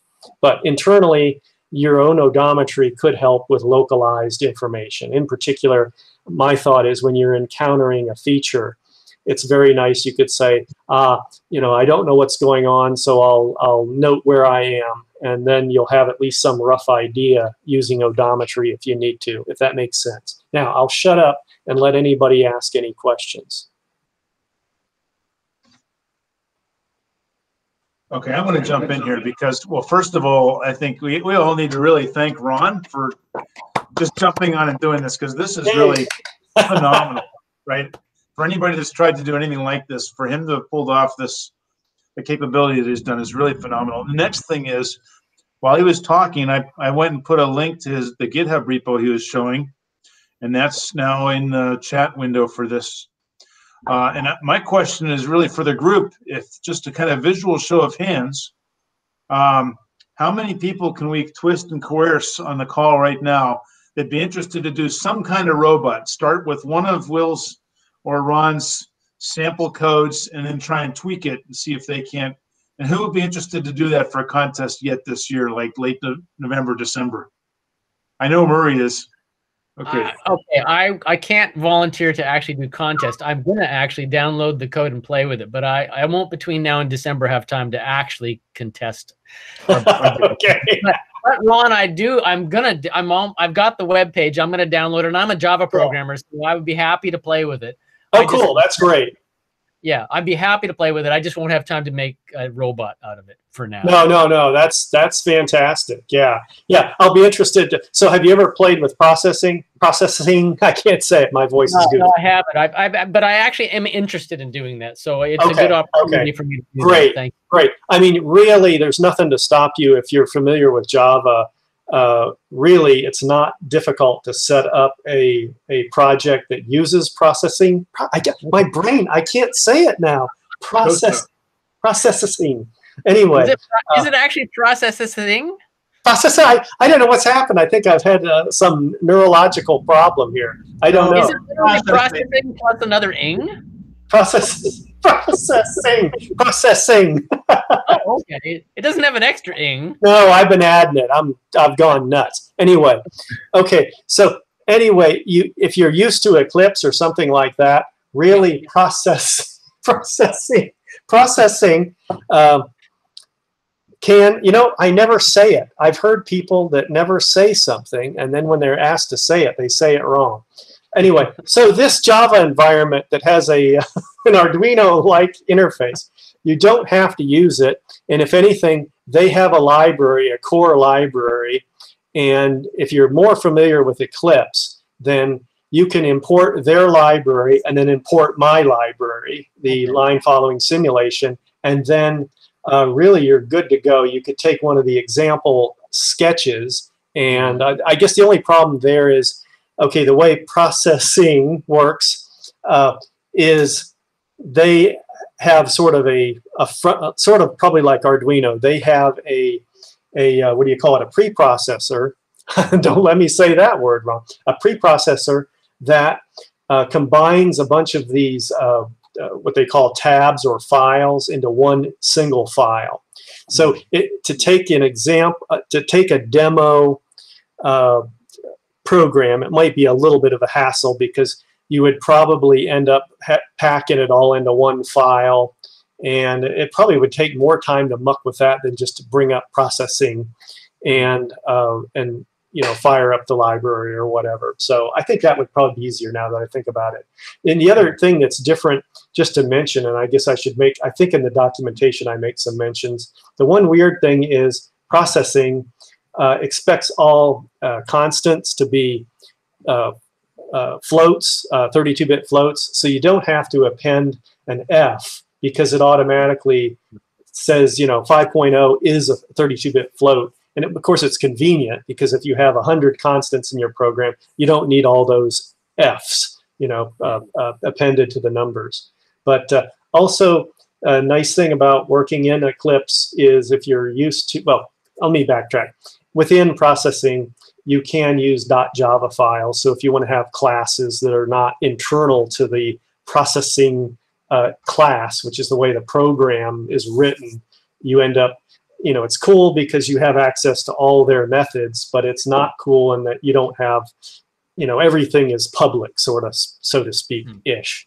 Anyway, I probably said too much about that. That you can read about that, but anyway, that's my story. Any other questions? The only thing I can say is, Ron, thank you very much for posting it. It's very generous of you to not just put the time in, but also to put it up on GitHub so we can play with it. It's really quite a consequential thing. Here's the word I can't say for the day. Consequential thing for the robot community. I think this is really, really cool. And I think the Seattle Club and other clubs can possibly dig into this as well. This could be a real milestone for simulation and also just for the whole community. I think it's a really great thing. Thank you. Great. Well, thank you. Yeah, and I guess the goal here too is it's not an overly complicated simulator. And the other thing that is kind of neat is it does, I'm sure there are some very elaborate platforms, out there that are just amazing. But the neat thing is you can dig into this, in particular, just as an example, the robot class that's really not visible in the processing environment use. But you can go in and look at that class and even pull it out, and that would be a good basis for your odometry if you want to fool with that.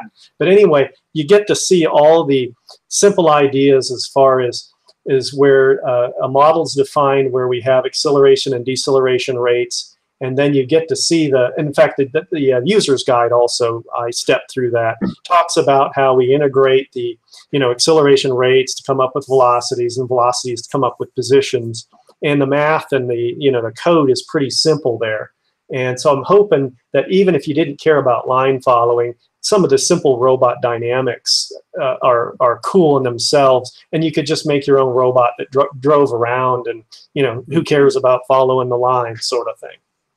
Well, one of the things that I'm looking forward to trying when I get the time is that for those of you who might not know, I've been a Java programmer for since the 90s, and I've been using Eclipse for 20 years, I think, as a daily user. Wow. But in last year, I started on my project my robot project in order to learn Python, and I'm actually a really enthusiastic Python programmer. I actually really love the language. So one of the things I want to try with your code is there's a Python Java mix called Jython, and you can basically bring Python code into a Java environment. And what I'm kind of thinking I might try to do is, even just as a beginner, like a hello world thing, is to make a simple Python robot and bring it into your environment, and then I can basically see if I can get the actual Python environment I've been working on my real robot to bring that somehow. And then basically we could have, for anybody using your simulator, you could either use it as a Java simulator for people just who are interested in the simulator, but then since you've open sourced this thing, it's now possible to basically make a bridge into a Python environment, so anyone running a Python robot could theoretically use the simulator. Sure. And then maybe somebody else could try this with C++ and maybe do an Arduino version as well. Yeah, interesting. You know, one thing that I'm curious about, and I haven't explored, is processing has a Python interpreter built in, or whatever, a mode they call it. And I'm wondering, I'm guessing that the library would be able to be utilized. The Java library, I wonder how that works. In other words, you might be able to write your robot code all in Python and have a very simple process. I'll have to see how that goes. I did do a little conversion. In fact, when I started this project, I started it independently of a similar thing that I did some years ago, with a little more elaborate with 3D robots and stuff. But I wanted this to start out simple, so I kind of started back over from scratch. But I actually started this and wrote or translated pretty quickly a model of it for Dave Ackley that was so in Python, but a very I didn't keep that up to date. But so I did do the rudimentary robot simulator in Python, but it was not a lot to it, and it didn't support the acceleration deceleration, so it was set probably speed and turn rate directly with no ramp up, ramp down. Dave might, if he's played with it, he probably knows more than I do, but that's okay. He may have forgotten more than I do by the time I'm even talking about it. I'll admit I've forgotten too much. Okay. No problem. That was before last week, so I don't remember a thing about it. Okay. Yeah. At the time, I'll tell you, the program was so simple that it took me just a few hours to translate from Java to Python, which I know virtually nothing about. So I was able to quickly, just get online. How do I do this in Python? How do I blah, blah, blah, blah. And then, more or less, for simple data structures and things, it was almost one-to-one. I forget a little differences in how classes are defined and stuff, or I don't even remember. But anyway, but I do have that code, and I'd be happy to dig that out and share that too, just for fun. And someone's asked about your toucan. Oh, let's see. Oh, I was going to show him off. He got brought out. I can fire him up. Let's see. This is a project I did about 10 years ago. Let me get my picture up so I can see what I'm showing you. Wait a minute. Hang on. I don't see myself. It makes me nervous. Wait a minute. Then if I could see myself, then I'll know what I'm showing you. In 1 second. Okay, I stopped presenting, correct? Correct. Okay, hang on. Okay, 1 second. Oh, there I am. Okay, great. Now I can get a picture. Oh, yeah. Okay, so the toucan. Let's see. He is a product that I built a controller for, wherever the controller is. I guess I can show you, for a company called Axtel Expressions, and they make. They're a puppet company, but about, I guess, more than 10 years ago, I teamed up with a guy that was still here in Dallas that built robots that were then sold, and I've got to think what the Probotics was the company he sold to Dave Jenkins, Janke. Sorry, Dave, if you're out there in the ether and hear me mispronounce your name. Anyway, but Ron was big into not this Ron, but Ron Palmer, was big into animatronics. And he built the prototype for this character, but Axtel Expressions built the puppets. But anyway, now fast forward about, I don't know how many years, more than 10 years. Yeah, this puppet right here is he's actually designed for ventriloquists, so he can actually, if we're lucky here, he can talk as I talk. So you could look at him. Wait a minute. Hey, Ron, how's it going? What's happening? Uh-oh, the phone's ringing. Let me shut it up. Anyway, so this guy has. I've got a scam call. Sorry about that. Okay. Anyway, so this robot has an alive mode. Oh, the other thing I might be able to demo. Let's see. I'll tell you what. Well, if I can't get it pretty quick, we can shut me up, and I'll find a demo of the puppet. Oh, it'll take me a few minutes actually. Maybe we'll save him to next week. I'll tell you what. Next week I'll do a toucan demo. So, but for now he's just in a live mode, and I can also tell him to go to sleep, and I can tell him, you know, with a little key fob to turn his head and so forth. But Axtel Expressions makes these puppets, and I make the controller for it. Anyway. Very So cool. That's the story. Well, that's cool. Now we're really pumped up, Ron. That's pretty awesome. We were noticing him beak in the background for you. Yeah. Yeah, I had to bring him out because they were having trouble with their fobs range problem, and I don't know. So it's been a while. Their sales have slowed down a bit during the COVID crisis. You know, entertainers are sort of I don't know. They're not entertaining quite so much anymore. So, although this is a perfect thing because this animal can't contact COVID. I don't think he can become sick. He's gonna put something, but yeah.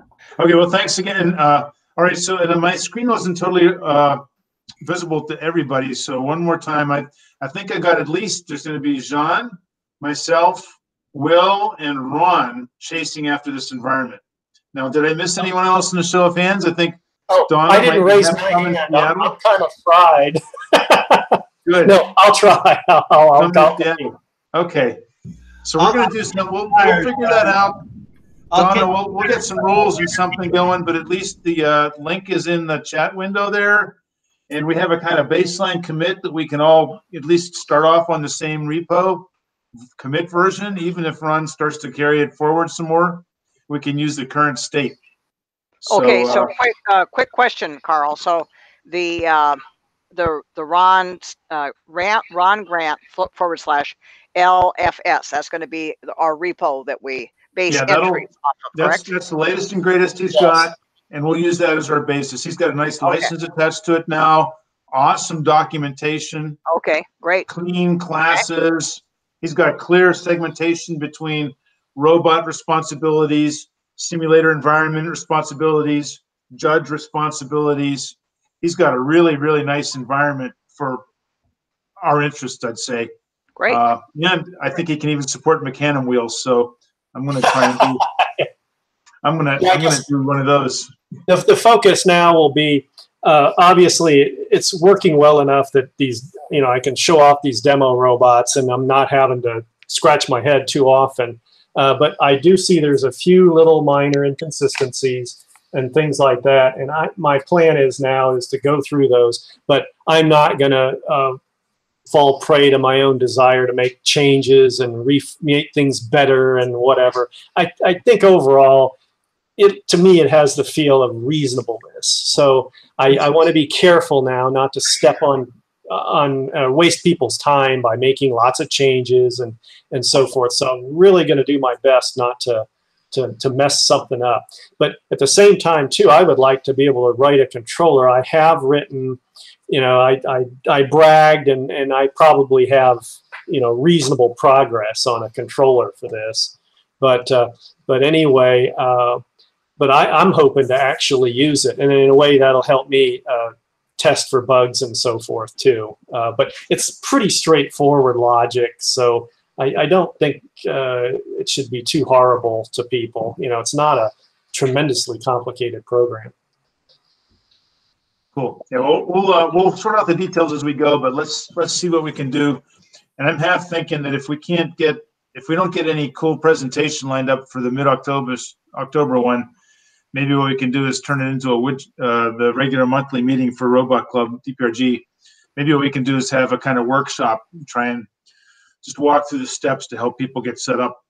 Yeah, that sounds great. For example, so just because I'm running out of steam on being able to find fresh presenters. So okay, so let's move around here. We got 9:28. Got to keep on moving. Harold's down to the Rubik's Cube now. So anything else on the Rubik's Cube going on, Harold? And I have to apologize and leave. We just had a time zone change, so it's an hour later here, and I've actually got to leave in about a minute. So, oh man, off to work. Good to see you, Murray. Yep. Take see you care. next week. Thank you. Yeah. Bye.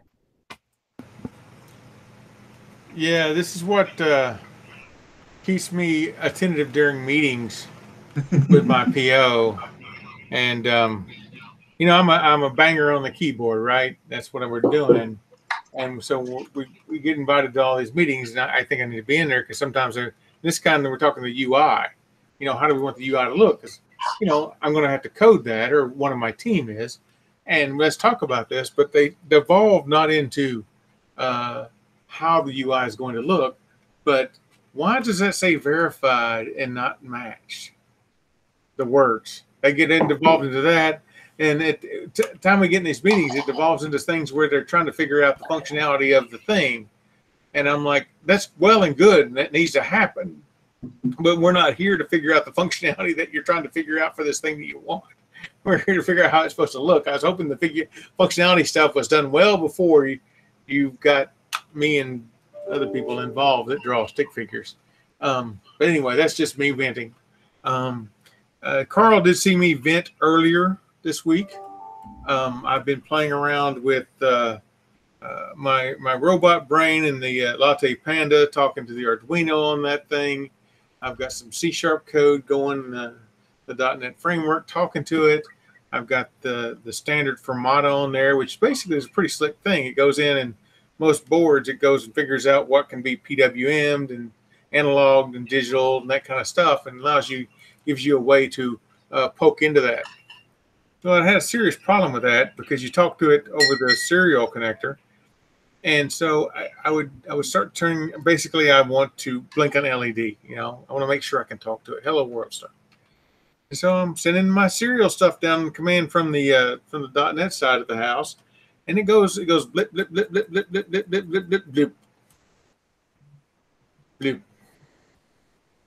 blip. Makes no sense. I'm looking at the code that's going on doing, and figured that there's a overrun error. There's something going on crazy, and I was going to try some other things last night on my stream, and so I found this. There's from 2012. There is a Fermata test program written in C++, and so I'm like, screw it, man. You can get in the Windows Store. And downloaded it. So I downloaded it so I didn't have to bother compiling it and stuff on my Latte Panda. I said, well, let's see if this has a problem doing all this. And yeah, it does, sort of. As I can click and turn the LED on and off, but I can click way faster than actually turn it on and off. And I'm like, if me being a human can click faster than that thing can turn on and off, I don't think it's useful what I need to do. I'm like, well, what the heck? Let's try something else. And so somebody joined the channel. After I ran that, somebody joined my channel and was watching. I said, hey, let me show you what the problem is. I'm trying to debug, trying to get past. And I fired it up because I set up remote debugging. So I got Visual Studio running on my lab machine. It actually talks over to the Visual Studio debugger and runs the program local to the on the Latte Panda, but then I get all the debugging stuff back and forth. It's actually kind of cool how that works. And I went to go show him. See here, boom. See, it's going pretty quick now. It ought to slow down about now. It never slowed down. It's going as fast as it can go. I'm like, what the hell? Did somebody I didn't change any code. I mean, I didn't change any code I did change a bunch of code, but not from the last time it didn't work to now this time it did work. The only thing I did different was run that test program. I'm thinking that test program might have done some more things than I expected it to do. Set some variables, set some stuff, those kind of things. Who knows? But now I tried a half a dozen different things, and I'm not only, and 20 minutes later, not only am I not blinking an LED anymore, I'm talking to I'm sending down servo commands through Fermata, because Fermata, it has a servo write, so you can tell it, give it a pin and give it an angle between 0 and 180 to tell it where, basically a joystick on the thing. And so I'm sending stuff down, and I've got motors going forward and backwards and figured out where the dead spot is in there to make them stop the way they're supposed to stop, and it's done. I'm like, what the heck, man? It confounded the crap out of me. I'm happy that they're working, which means now I need to go write another program to interface with my my joysticks here, and then make the joysticks work, and then have it running around on the ground, and then which is progress. But I really would like to know, because I know this problem is going to happen again, and I'm like, but at least I'll do the same thing again. Hopefully, it'll just fix it. I don't know. I'm pretty certain it's setting some extra stuff in there when it fires up that Fermata instance when it's talking to it. I did find that if I do a serial monitor on Arduino coming back out of Fermata, that thing is spitting crazy amounts of stuff at me. And this card, they're all like 3-byte packets of things. There's not much going on, but there's a lot of it coming back. And apparently it's I say 3-byte packets. It uses a MIDI protocol, like the standard MIDI that's been around forever and ever and ever and ever and ever, where you get a 7-bit command and 8-bit data. And that's what it's sending back and forth. And I need to find something to decode that eventually, so I can see what it's trying to tell me. I have no idea what's going on that. So anyway, that's me, and that's my event, and and hopefully I'll have a remote control of this thing in not too distant future. Okay. We call that progress. Yeah, it is progress. Yeah. You have a lot to show you. I mean, you can see my motors move back and forth, but you guys already seen those. It doesn't really that big a deal. But that's definitely progress. I was happy about that. I'm just not happy with how I got there, so to speak, because I have some unknowns that I know to come back and bite me. They'll reveal themselves to you. Yeah. All right. Hopefully so. Cool. That's what I was really hoping to. It's one of the things. It's one of the tools I do not have. Is an oscilloscope and especially one that decodes, right? So that I can get digital storage. Because I would have liked to be able to decode. At least I could see the bytes as they went across the thing and be able to trigger stuff, right? And I could do some. You can get a logic analyzer, USB logic analyzer for like. I don't have one of those either. See, well, I got to do, but it's around here somewhere, and I never did got the Saley stuff all wired up correctly and have that actually work the way it's supposed to work. The Kickstarter thing we got into, we're still waiting on. They're just in Kickstarter mode, so.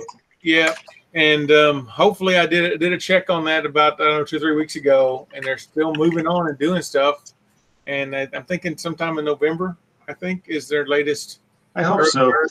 And they keep adding features, then COVID comes along and they add more features, then the factory slows down, then they add more features. So maybe we got another couple of Chinese New Years, but we'll get it sooner or later.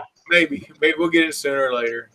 And because I do not believe that there is any more earlier birds than yourself, Carl, and myself on that list, because we were pretty early in that whole thing. We're the last ones, huh? Yeah.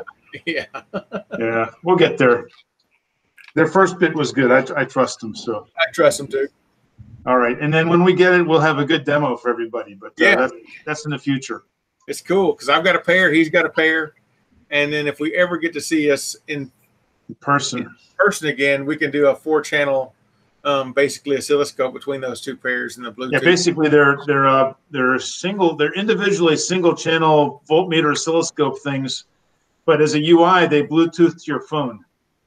And the thing is that if you do 4 of these, you can then get a 4-channel oscilloscope using your phone or your tablet as the UI. As a UI. Over Bluetooth. Yeah. So it's really a cool idea. I know it's going to happen. It just hadn't happened yet. No, it's frustrating. What's the price What was their price? I think a pair cost me what, $150 or something like Yeah, that. 70, 75 a piece. Yeah. And of course, it's a voltmeter and all the other things that you would think it would be, as well as the other stuff too. It's a multi-purpose thing, and your display is your phone or your tablet. Yeah, it's pretty neat stuff. Cool. Well, thank you, sir. So, Mr. Kevin, what have you got this week? Anything interesting you want to show? Well, nothing interesting, but listening to everybody talk, PID conversation, very beneficial to me. And I'm still very awed about the simulator that Ron built. So I definitely give that a try. Okay. Excellent. Maybe we can twist your arm and show us how it's done. If it was a drone, how would it behave in our simulator? That's what we need to see. Cool. Well, thanks. Mr. Chris, how about you? Nothing today, I'm afraid. Well, you've got the blur background working pretty good. I'm in awe on that. I can't get it to work on mine. I'm gonna have to. Yeah, I don't know. It showed up, I guess. I think it's a new feature. I don't know. Okay, turn it on. Works. All right. Great. Yeah. It just worked for you. So way to go. That's worth something. Yeah, That's I good. think you need like a 6-core machine or something. That's probably could be. But it's working so much better than the Zoom magic background, right? Because the Zoom is all choppy, pixelated stuff, and yours is really smooth. But now that you mention it, my laptop, my browser is using a lot of CPU. The fan is blowing. Now that you mentioned it, I think that's it. I mean, it's doing a lot of number crunching. My laptop is running full tilt. And it's not using all cores because it probably can't. But nonetheless, it's running full tilt. The fan's blowing, and I gotta turn this thing off. I think it's a heater. Well, that explains why your light's dimmed. Okay. Yeah, I think Mr. all the OpenCV routines where, blurring of any kind, Gaussian or it takes a lot of processing power. Bunch of pixels. So I was gonna mention, because you earlier mentioned you're looking for presenters for October, right? When's that? Oh yeah, I think it's the 10th. It's the second Saturday of the month. And I've lost track of things, so I think you might have mentioned before when being able to present, but and I totally lost track. Is there a chance, Chris, you might have something you want to show? The topic that's kind of dear to me also is simulation. Now, what I would be presenting is the environment I'm familiar with that I just briefly popped up the other day on the screen. And I have been spending some time refreshing my memory because it's been 5 years that since I spent really a good amount of time in this. So I've been brushing up on it, and I did want to sort of get back into it and sort of use this opportunity. But at the same time, I don't want it to look like I'm trying to present a competing approach, right? So it's another simulation package, and was going to talk about how you can use it and what you can do with it, but I can do that in October or at another time if you guys want to sort of dedicate the slot for the competition type topic. So it's really up to you. Oh, generous, thanks. So I bet, well, if we gave an hour to each one, we'd have a 2-hour meeting, and I don't know that it'd be too competitive. Would it be too overwhelming? Well, I think if I was going to talk, wouldn't we think we'd trim me down a bit? I think a lot of what I've said is, maybe we can try to figure out a way that if I do any presenting, we do have time for other people for show and tell and so forth. So what if I target 20 minutes or something like that? Well, see, I was thinking, Ron, for your part, that we could do actually a startup from scratch. So, okay. Download processing and all that. Yeah, so like literally just step at a time, and then here's like a how-to. Was kind of what I was thinking, but because you have stepped through a bunch of stuff, but it was more like ad hoc. and I don't know. Maybe I'm wondering if maybe I could make a YouTube video and go through it. That way we wouldn't have to dominate the meeting time. Yeah. And I wonder about that, because then, in a YouTube video, I could go through the whole process of downloading, processing. I'm blown away. Something's wrong with my head. Anyway, downloading the program and downloading the library, and then, I would just sort of go through each step and might have a few things to say. That way somebody could look at that on their own time and not suffer. That sounds like a great idea. Okay. I think we're sold then. Okay. So Chris, if you're on board, I could do a little highlight maybe, but not the grueling step through everything. I think if anything, okay. Probably by the meeting, I'll have a decent display that'll enumerate all the sensors that you have defined and that sort of thing, and maybe have a few words to say. But I don't want to create a grueling long deal. But I might create a grueling video for people. Okay. Well, let's do it that way then, Chris. If you're game, we'll put you on as the main presenter for October 10, and with severe gratitude all around. Very much so, and Ron, we can give an update from yours, and however that is, and we'll move along. That's great.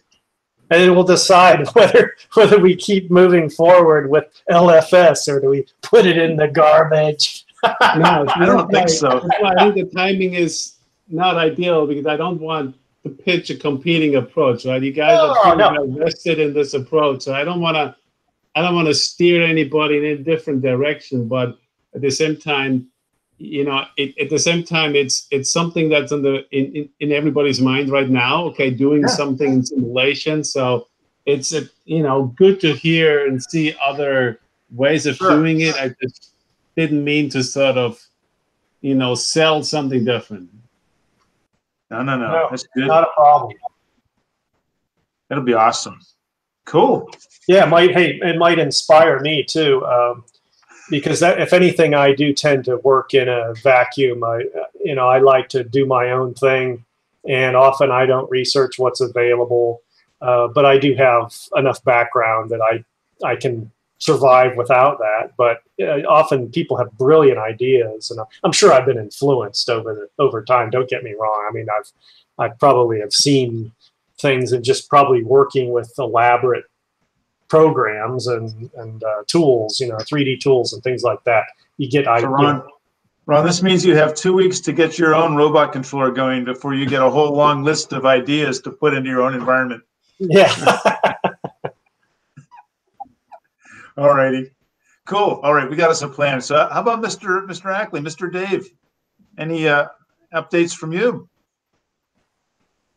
Hey, I've been playing around with my robot dynamometer. And it's not ready for prime time. I could maybe do something in the November time frame if that was worthwhile. Excellent. The other thing is this little thing I'm playing with right here. It turns out that DF Robots now has a real tire to go with the TT motors. These are about $1.50, and then it costs you about $10, $20 to get them shipped. But anyhow, they're a real tire instead of that plastic crappy things that you get in the kits. Oh, nice. Good grippy, soft rubber. Yeah. Well, it's let's put it this way. It's not super gripping like one might really want, but it's certainly a lot better than that plastic crap that they have. Right. Well, cool. That's all I got. All right. So you think maybe November time frame, some dynamometer kinds of demos of some kind? Yeah. Cool. Well, thank you. Very good. Mr. John, how are things in your world? Okay. I haven't really worked on the robot. Instead, I did 12 miles of kayaking the other day. So maybe, hopefully I'll get to look at Ron's code that I'll try to made a point of doing that though. So Oh, that's good. That's good. By next week, we'll have a bunch of questions. maybe. So where's your kayak? Close by. Basically, it's 6 miles one way and 6 miles back. So I went up the river in hours. And I think I guess there could be a couple rivers around here, but the main one. Trinity? Yep. Over by effectively up by the colony area. And the two buttons between the two. Oh, very good. All right. Well, thanks. So, Mr. Sean, how about you this week? Yeah, it's good. So I made some progress on my. I got this Mega 2560 board, and over the weekend I spent some time to wire it up, and I do want to ask you guys for opinion. So, I mean, I want to explain to you how I wired, and just want to get some critique from you guys. So what you see is this is a Mega 2560. I've got two of these driver module here. It's called MD. Anyway, it's got two motor drive. But if you look at the detail, there's this like 2 row of pins that gets the DC and the all the digital signals coming in, and the I don't know. Can you guys see this at all? Yeah. Okay. So so the way I wired is okay. By the way, I have a battery. I'm using this for my battery connector. So basically, I have a flat battery. Let me see where my battery is. This is my battery. Okay, oh, yeah. Just the stationary. But I find if I use a connector like this to get it out and then put this in, so these two, I thought it's a good arrangement, but I want to get your opinion. And so does these motors. These motors come in, used to have this 6-wire, basically it's a 6-wire with a, what do you call this? This 1 row of pins, female connector, right? So I took it out and I changed this into a same thing of this little connector. And on my motor drive, so this is the input to my motor. This is the output of my motor drive. That's how I arrange this power. I mean, first question. I mean, hopefully this is not too stupid, but I just find wiring is an issue for me. So this is one question, that whether this connector is a good thing or there's better arrangement. Coming back to this 6-pin, I mean, it's 12. It's like 1 row is the DC and 5 volt. I mean, the ground and 5 volt. The other row is this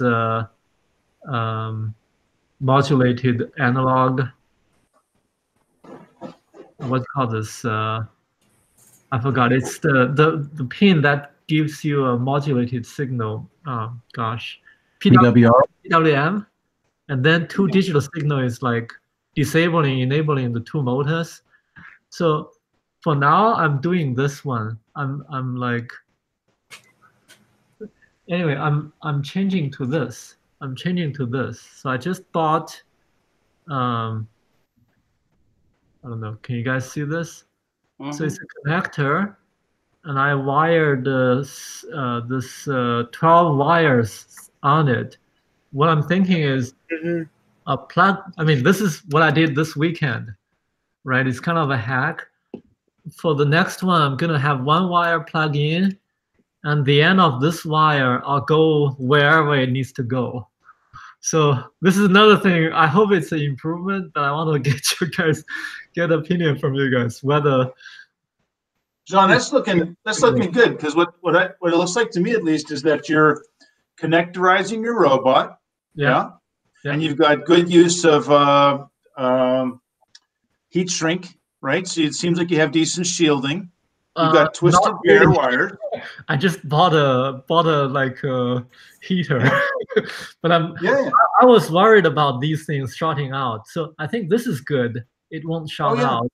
But earlier I was worried about that. But I just got a heat gun, like just arrived. Yeah. So that helps a lot. Now the two questions: is this a good connector for power? Or how do you connect?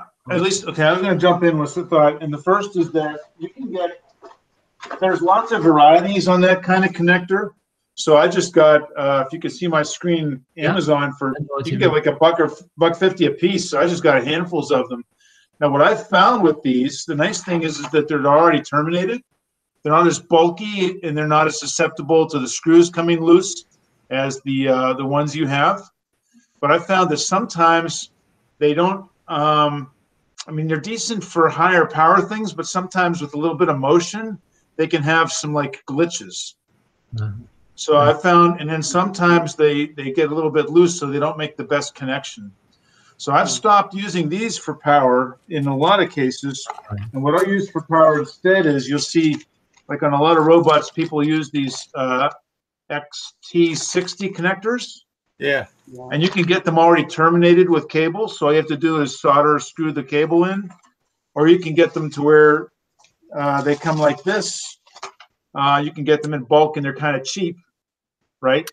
So you can get them, but it takes a kind of hefty soldering iron to solder on these. And then it takes some technique to do it where you can solder without melting the plastic. What's the name of that connector?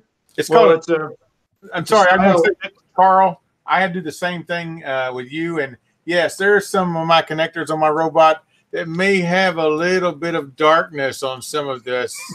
But they work well. Like I found, Harold, I don't know about you, but sometimes if I overheat it, I've actually melt. And some of them are cheaper. They use cheap plastic instead of a high temp nylon or whatever.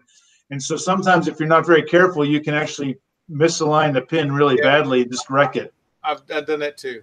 They're called just sorry to interrupt. Just thinking about you're mentioning the loose barrel connector problem.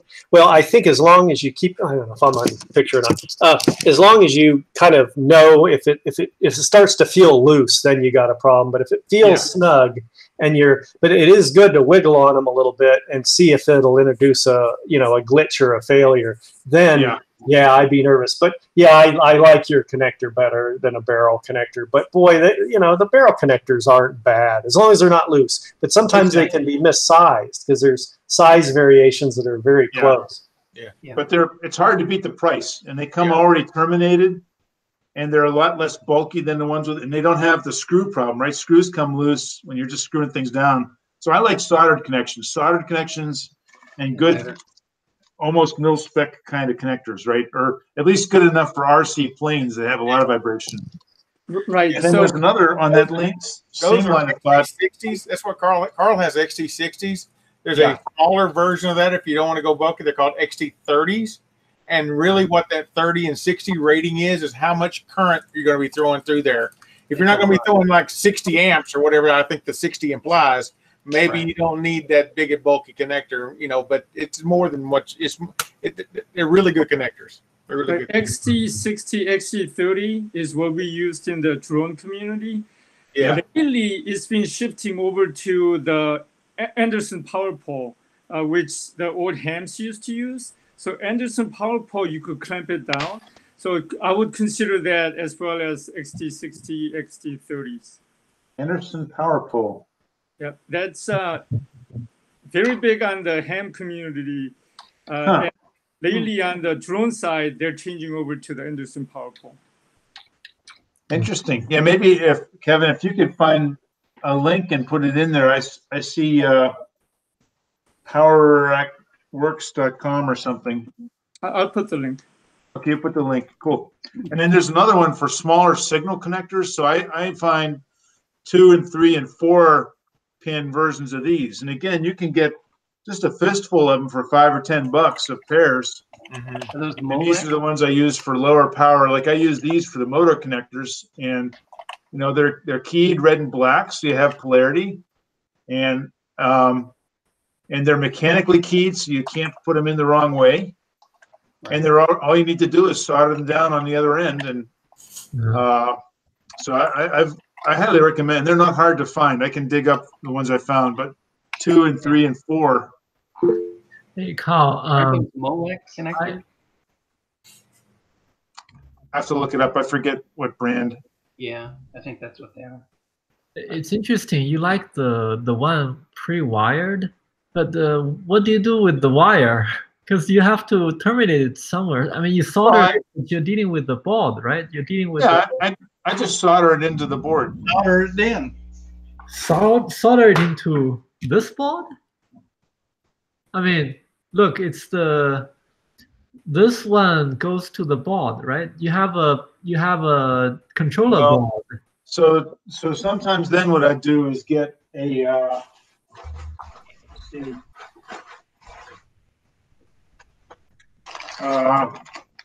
You can just get yeah. I haven't found the proper way to do it. I think would be to make a circuit card, and then like Dave Anderson showed, you make a breakout that plugs into like a daughter board, or you can get the proto boards for the Arduinos, and they have you can put a header pin so it plugs into the Arduino, and then it has copper lands that drag out, so you can solder these to copper lands. So you can make your own breakout board for the Arduino. The other thing I'll do is I'll just get these header pins, and then I'll just solder directly onto here, and I'll do some kludgy way to strain relief the wire, and then I'll just plug these in to the I'll plug those into the header of the Arduino. And I think Dave Ackley was showing another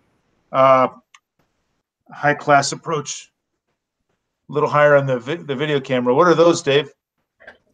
DuPonts. Box of what? Two. That's where I'm going. The DuPont with the. Yeah, I got a box of those just the other day too. Boxes of black things, all in a row. It's DuPont shell. Put these in, but yeah, I'm just directly wiring from the two balls together with all my wires. Oh yeah, the other thing I want to mention. So I have a paper cardboard, and I find I can punch holes onto these paper cardboard and put a zip tie. So I don't know. I mean, it worked for me, but what do you guys think? So it's like I just put everything down, lay it out on the paper cardboard. Carl Ott is the specialist in cardboard and duct tape. Duct tape. Why not, man? You know, if it keeps it from moving around, if it doesn't catch fire, and if it's sturdy enough, if it works for you, what's wrong with it? Yeah, well, Carl and I got to go to Vegas on that basis. We went to Vegas with cardboard and duct tape. Okay. AT&T paid our way. So I got this wired up. I was going to characterize this controller, and I'm planning to do this by using the computer serial communication to the board. We use a USB cable, and I want to write. I can write some program reading. Basically, the board will keep pumping information out and receiving commands from the computer. But what do you guys think? I mean, basically, it's like a distributed robot idea, right? I mean, I'm establishing communication to this board with the USB and the serial port. But do you guys, if this, I mean, it's going to be some work, but I think it's not too much. I just have to define my protocol, like what it outputs. I have to parse it, and I need to send in some strings to control the speed. But Do you guys have? I mean, so when you get your robot done, is the robot going to be mobile? I mean, is the wire going to stop the robot from doing what it's doing? I think later. I'm thinking later. I'll put a computer or a laptop or something with a USB port on top of this controller, and maybe that computer or is communicating from outside with the Wi-Fi. But I think if I spend time to make this USB serial work, it won't be a total waste of time. But I like the idea that I mean, just now you guys were talking about controller. I mean, I want to see the controller. I want to see the error, the output versus time, and that'll tell me what it is doing. But so that's my plan. But it's gonna be some work. If you guys have a better way, I would like to hear some suggestions. I got one item. So California, when we built the prototype, a lot of people use pegboard. You could buy those at Home Depot, and pegboards already has those holes drilled in, so you could cut it easily. Rather than using cardboard, you could use the pre-drilled holes to put, run your wires around, and you could clamp two together. So you might want to consider using the pegboard. Pegboard. Oh, you mean the pegboard? Yeah, for the wall, right. Pegboard. Yeah. And it's easy to cut because it's got so many holes, right? It's like perforated. I see. Just put it on the edge of a sharp table. On a robot, you could use the perf board, right? I mean, the type you use for circuit prototyping minus the copper, right? Just the whatever the material is called with all the holes in it, right? They have it with and without the copper traces, or So there's the same concept, just on a smaller scale, right? The holes are there, and if you use small enough screws, you can kind of go straight into those, those things. So this is with copper, but they even have it without copper. Just plain old. So, I don't know if you guys know this one. I bought it for a belt like years ago, and my son has been using this. But I find I can punch a hole on the cardboard, I just punch it, and it's a neat small hole with different size. I think, I mean, yeah, the cardboard, I like it. Also, another thing, using you could use standoff. Those are little plastic parts. So instead of going sideways, you could stack it up. Mm-hmm.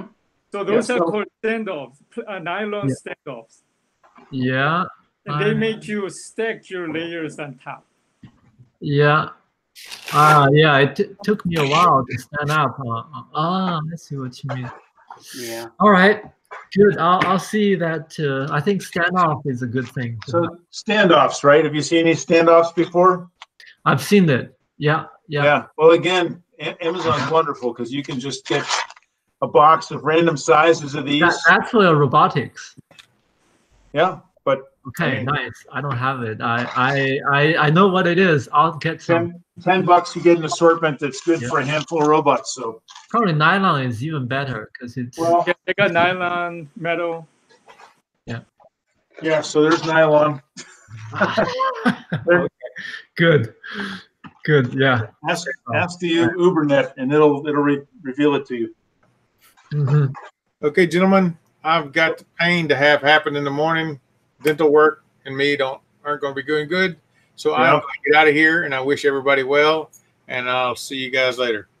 Fantastic. Take care, Harold. See you. Good luck with Fermata.